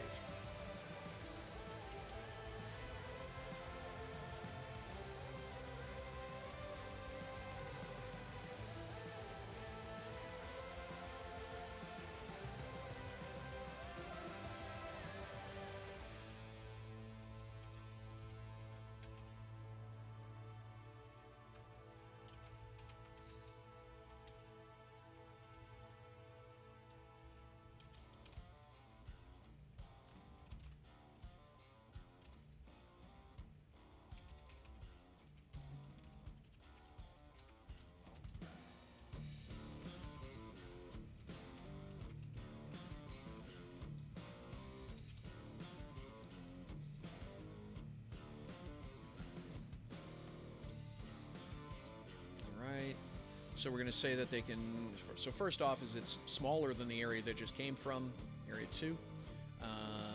The darkness is broken up by a soft purple glow from the mushrooms. That's going to be obvious.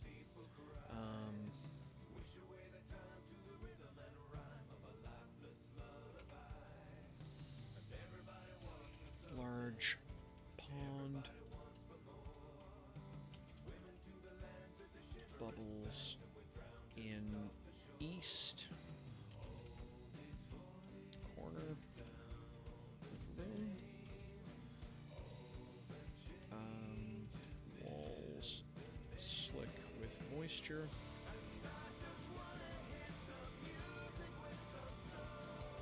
Can smell.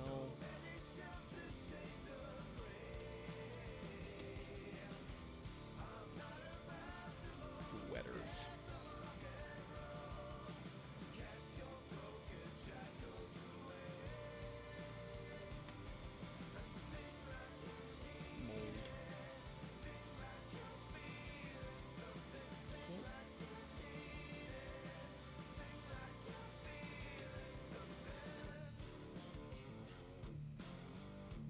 Okay, that's good.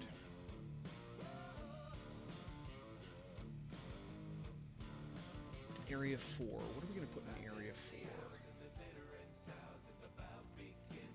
Let's go take a look at my monster selection here.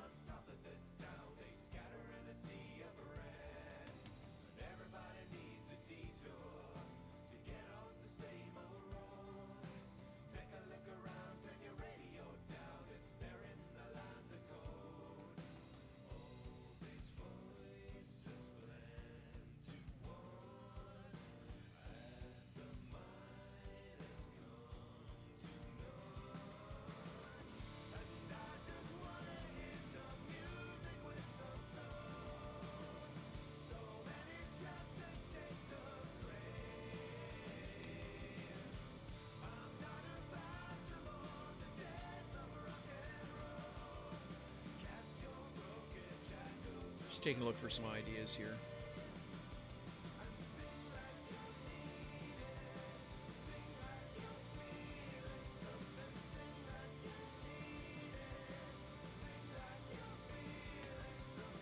What is that? That's urban. Urban. Underwater. Desert.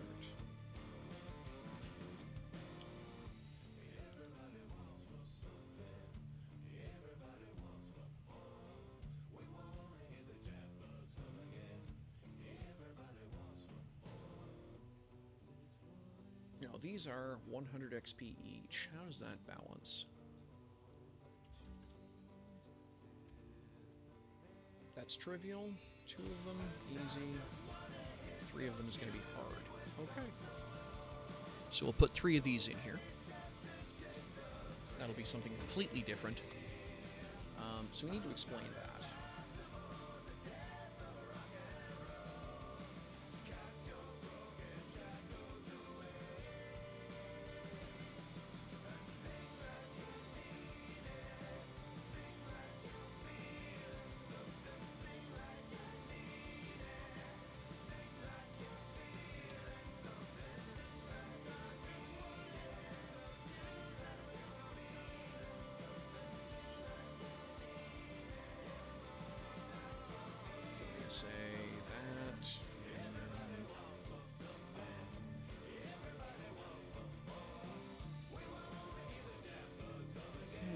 Let's take a look at what we got for items here.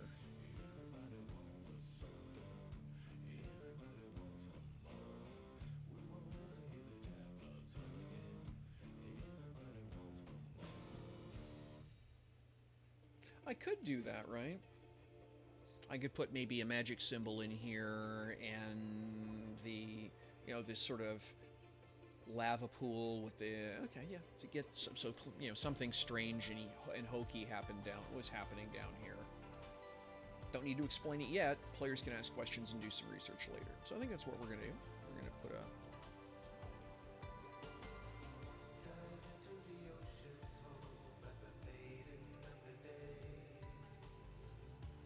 So I'm going to rotate this here. What I'm going to do is then I'm going to grab some red. And I'm going to put...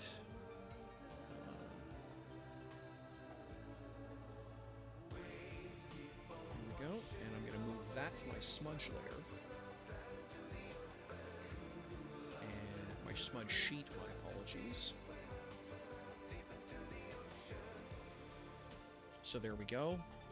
So that's pretty obviously not right. It's a bit too bright though. I'm going to dial that back.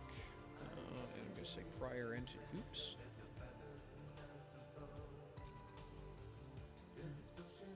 And so I'm going to change my color to something a bit softer.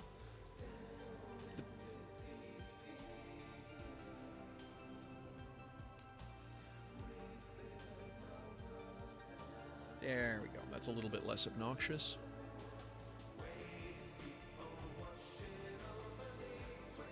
And I'll move my smudge layer behind the wall hatching. No, can't do that. Because it winds up behind the floor that way. Alright.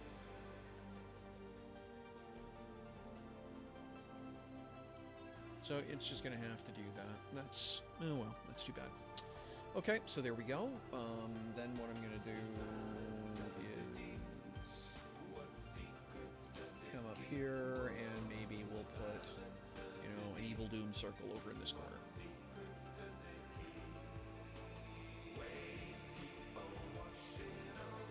And we're going to scale this. So it's kind of big. There we are. And then I'm going to put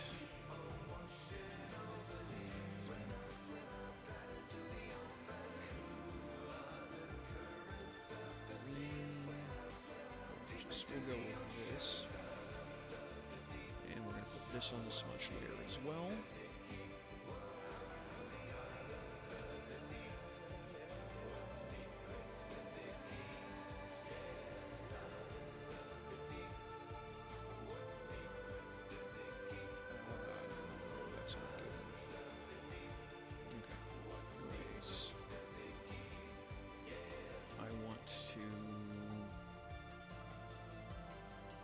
center, and point. There we go. And then I'm going to grab this, throw it on my smudge sheet.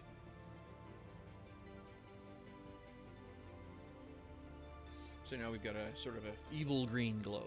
Ooh, right? And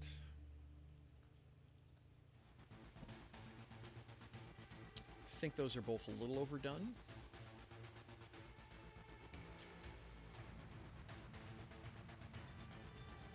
So I'm going to scale them. Do it. And I'm just going to say 0.8. Oops.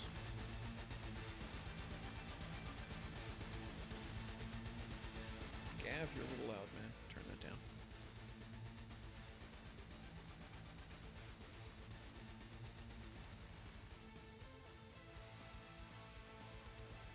There we go. That's a bit better. And then I'm going to do the same thing over here.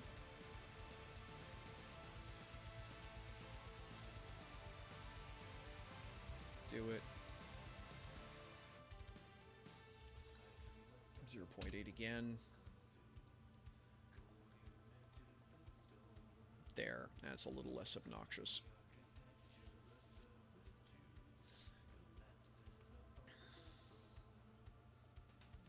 And then I'm going to move this.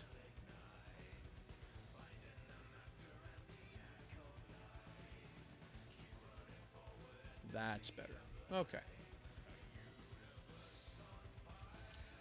So now we've got our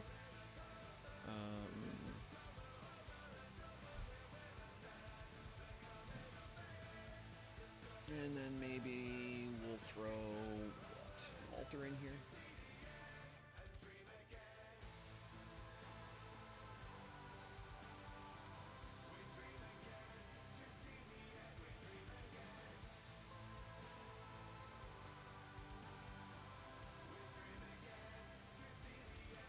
We're going to set normal.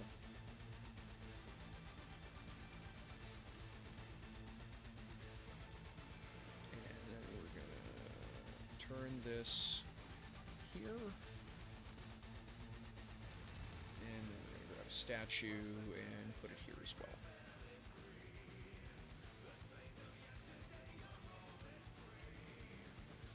And maybe we're going to have the statue glow as well. So then we're going to...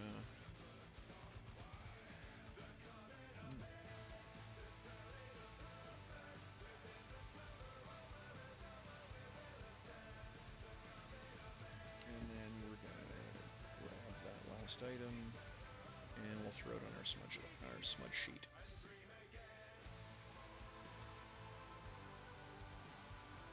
And there we go. So we got a evil statue, we got a summoning circle, and then we've got, of course, got our evil little fire creatures. That'll keep everyone occupied for a little bit. There'll be all kinds of conversation and talking about that.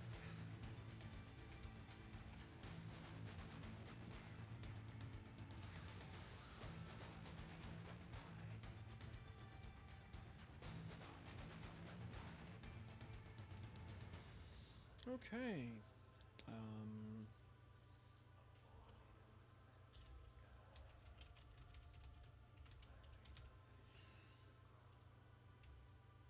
And so we're going to start out with, what do they see? East corner, east branch.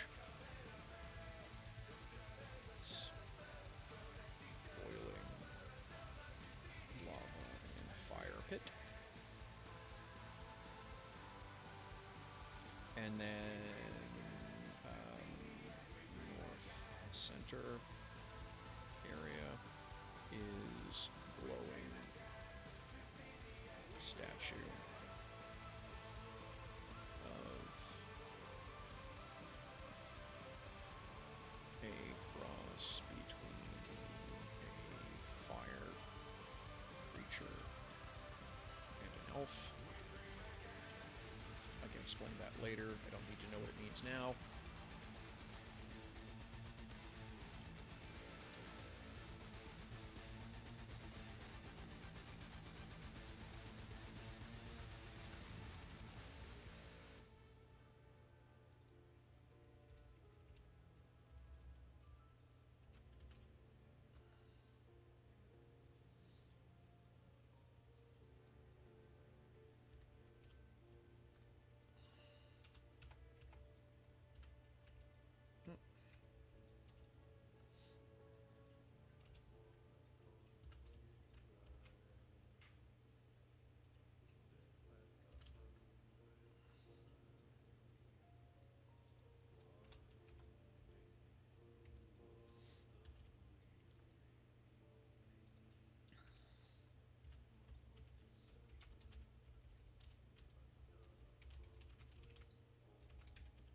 glowing magic circle in the northwest corner of chamber.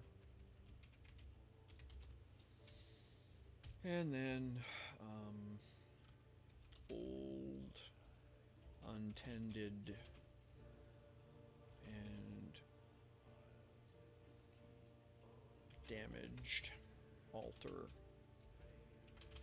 in center of room. Cool. Okay, and then smell, of course. Sulfur.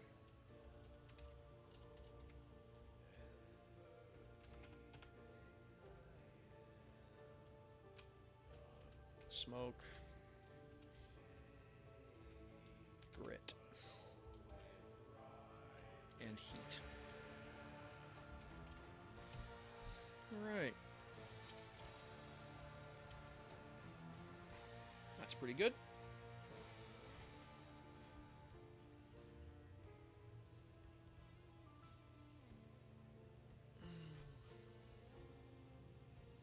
And this is going area 4 and area 5, of course. So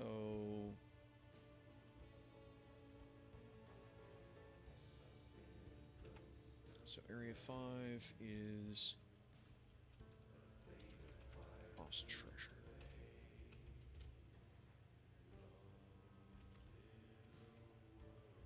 The Lost Treasure Cave. And so one of the things, of course, is that they're going to see sharp slope leading down to the cave.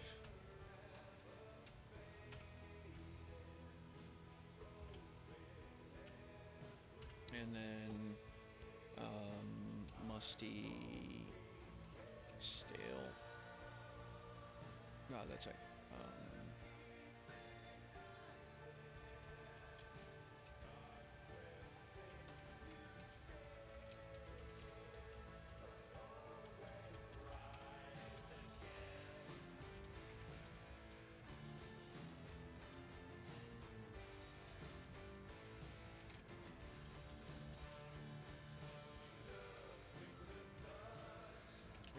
Smell, and this is going to be basically the same description as the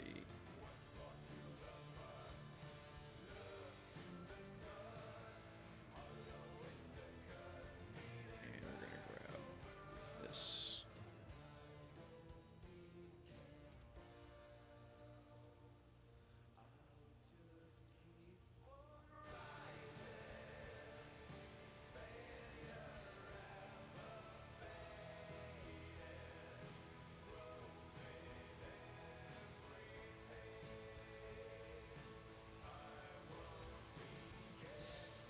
Okay, so we're going to do a double encounter just to make things hard.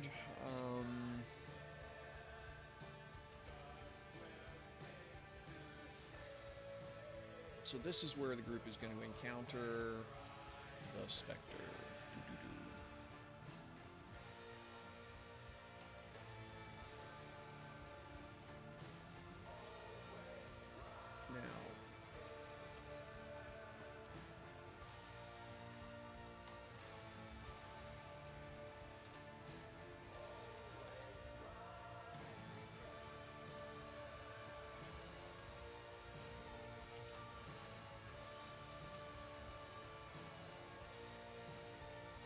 Okay, and that's a...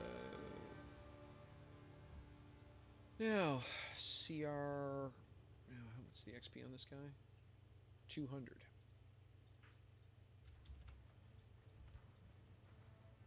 That's going to be easy. 2 is going to be hard. Okay, so...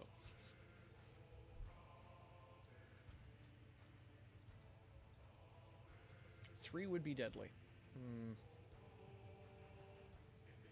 I think for now, I'm just going to go easy on my players. No, they can do a deal with the deadly.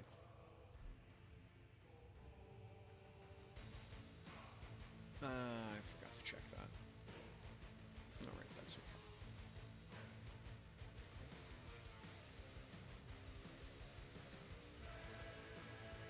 Go ahead and print like that.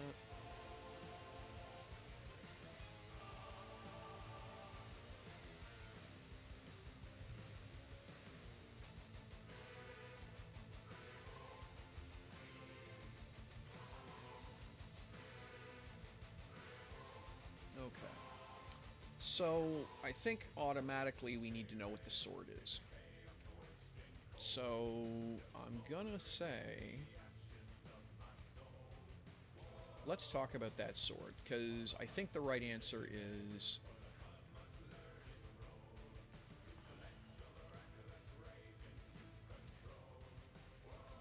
Because these guys only take half damage from non-magical attacks, right?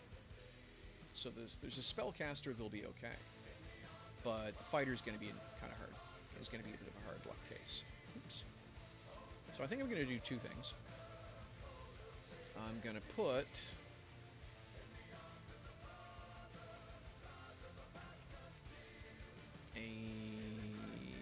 Oops. And this is going to be DC 17. I'm going to put a longsword +1 up here. So they're gonna have the option to pick up a actually a dagger, short sword, +1 short sword. Okay.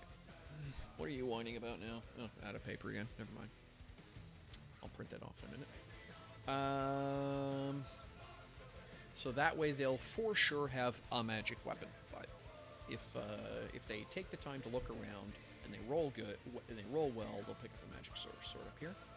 And then there's going to be the obvious magic sword down here. And let's go see here.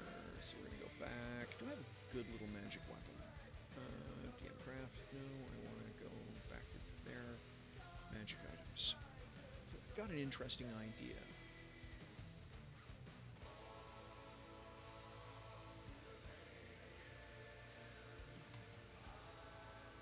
Oh, there we are. That's a nice one for this. Right?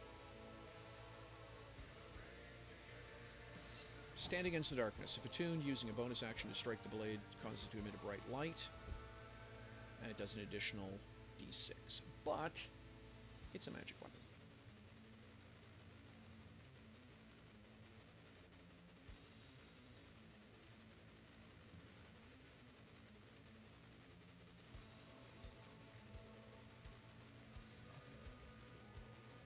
So, yeah, we're just going to send that off to the printer as well.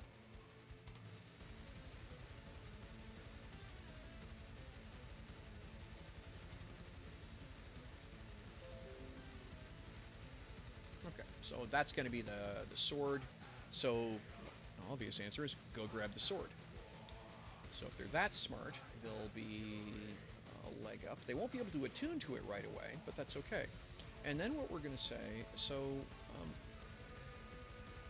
and I'm going to say, notes,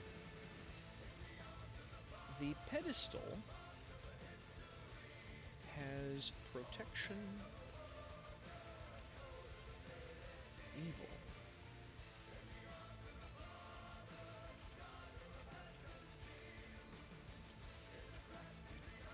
So, that'll change the game a little bit. If the players rush over here, now what's a 3-meter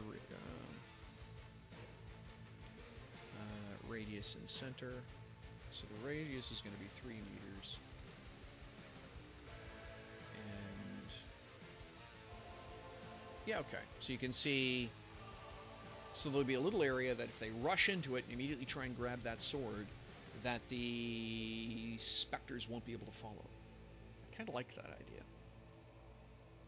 All right. So what I'm actually going to do, save now, I'm going to change my color to a magic blue. And then my line width is going to be 0.125.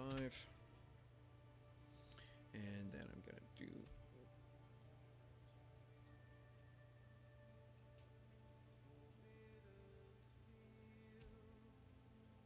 Center, radius and center is going to be 3 meters. Centered there. And then I'm going to copy. I'm actually going to do this. I'm going to place sort of the cards above the table. I want the players to have the chance to solve the puzzle. To realize that they're safe from these hard-to-hit creatures if they run into that area. So there's a soft glowing ring that they're going to be able to see. Okay.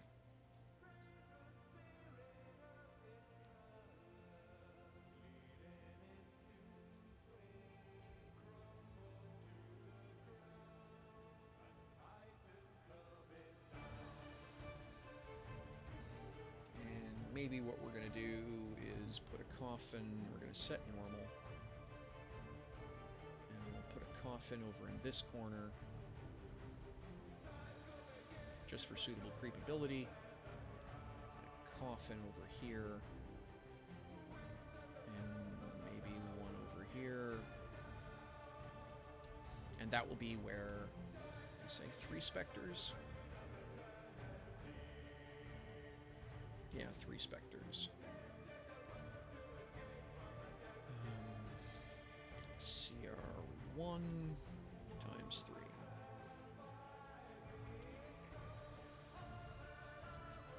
All right.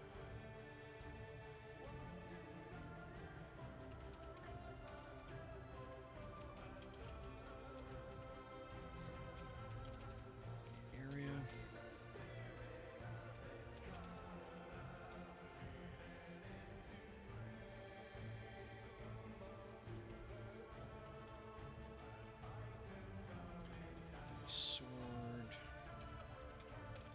Stand against the darkness.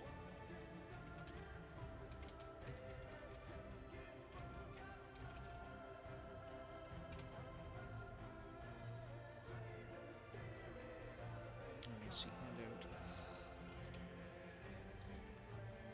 Okay.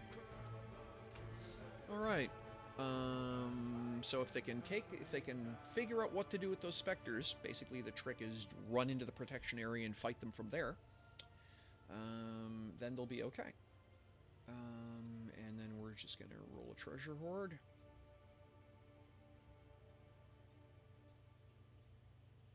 And I'm just going to grab this treasure hoard.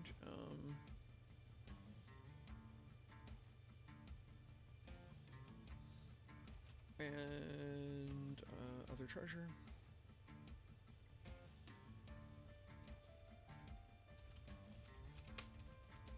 There's treasure hoard.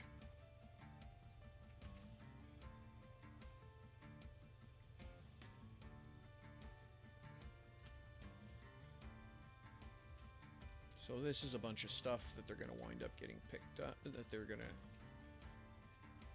to... And this will make them feel like they've got a big haul. And if they like the evening, then maybe we'll play some more. I'm going to take the instrument.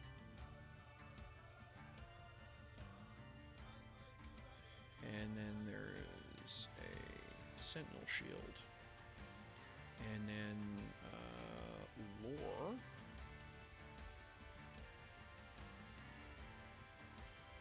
Lore DC 13. I think Lore's a skill. It's either Lore or Arcana.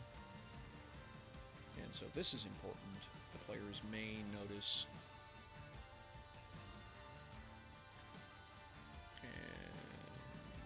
It's going to be a shield +1. There we go. And that's the adventure done. So, let's take a look at our map again here. So they're going to... That gives us a pretty good little dungeon. Yeah, 2 hours on the stream. Okay. So 2 hours to do the map and then figure out what goes into it. Not bad. I'll be able to print this off in color. I'll have to do 2 passes of the map, but that's okay.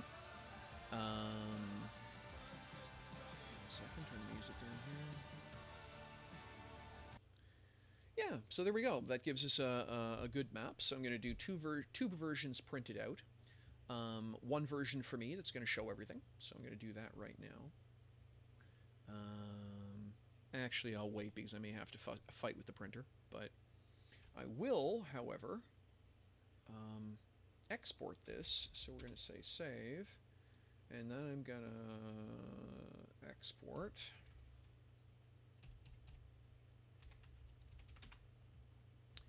And I'm going to save that as a JPEG. And yeah, it's fine.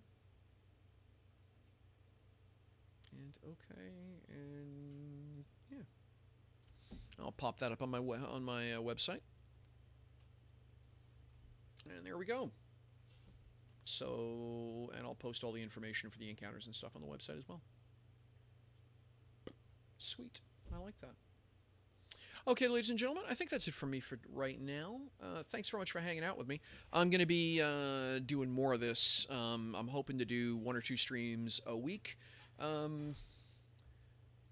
Essentially, I've got this whole big map, and everywhere you see these 3 little dots is a dungeon. And you know, and then there are towns to do maps for, and my idea is you know, once, twice a week I want to do a live stream where what I'm doing is putting together maps for this bigger map and then hooking them all together as a linked set, so that, you know, if folks want to follow along and run adventures, they can. That's what I'm aiming for.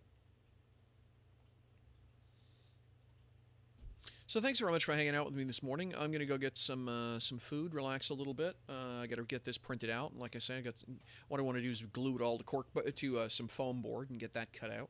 So yeah. So that's what I'm going to be working on. I'll probably, if you hit my website, I'll probably post a picture of what the whole map looks together at set up at miniature scale, and just as for Goofy. And yeah, so take care of yourselves. Enjoy the best of the holidays. I don't know if I'll be I should be streaming again tomorrow morning, but that doesn't always work well. We'll see. But if I'm streaming tomorrow, probably we'll be playing either playing a game, likely going to be a Transport Fever, because they've just released their thank you farewell patch. So I want to see what they've done with that. Looks like it's going to be good. Or if I'm feeling inspired, I'll be working on the next map for this place. Possibly the travel map in detail between Hartwick and the dungeon. That might be fun to do. Hang on a second. So yeah, the travel map between Hartwick and the dungeon we just did, right? Because that's a lake. There's some hills here. It might be fun to do. What is that distance? So it's 45 kilometers. That's 2 days. That's 2 days travel, essentially, comfortable. It might be fun to do an overland travel map with some encounter areas and some specials and things like that for the players as they're tromping back from the dungeon with their new swords and all the treasure they found, having, you know, something show up and try and take it from them. Yeah, that might be fun to do. Maybe we'll do that. So yeah, thanks very much, folks. Appreciate you hanging out. Like I say, as I usually close off my streams, don't forget, you are the most important people. If you're going through tough times, there's no, particularly this time of year, it's easy to feel left out, easy to feel alone. Call a friend. They want to hear from you. You're not going to be a hassle. You're not going to be a problem. Everybody loves hearing from a long-lost friend, even if they're going through hard times. In some cases, specifically if they're going through hard times. Your friends would rather be there to help. Take care of yourselves. Have fun. We'll catch you around. Hope you're enjoying the weekend. Bye-bye.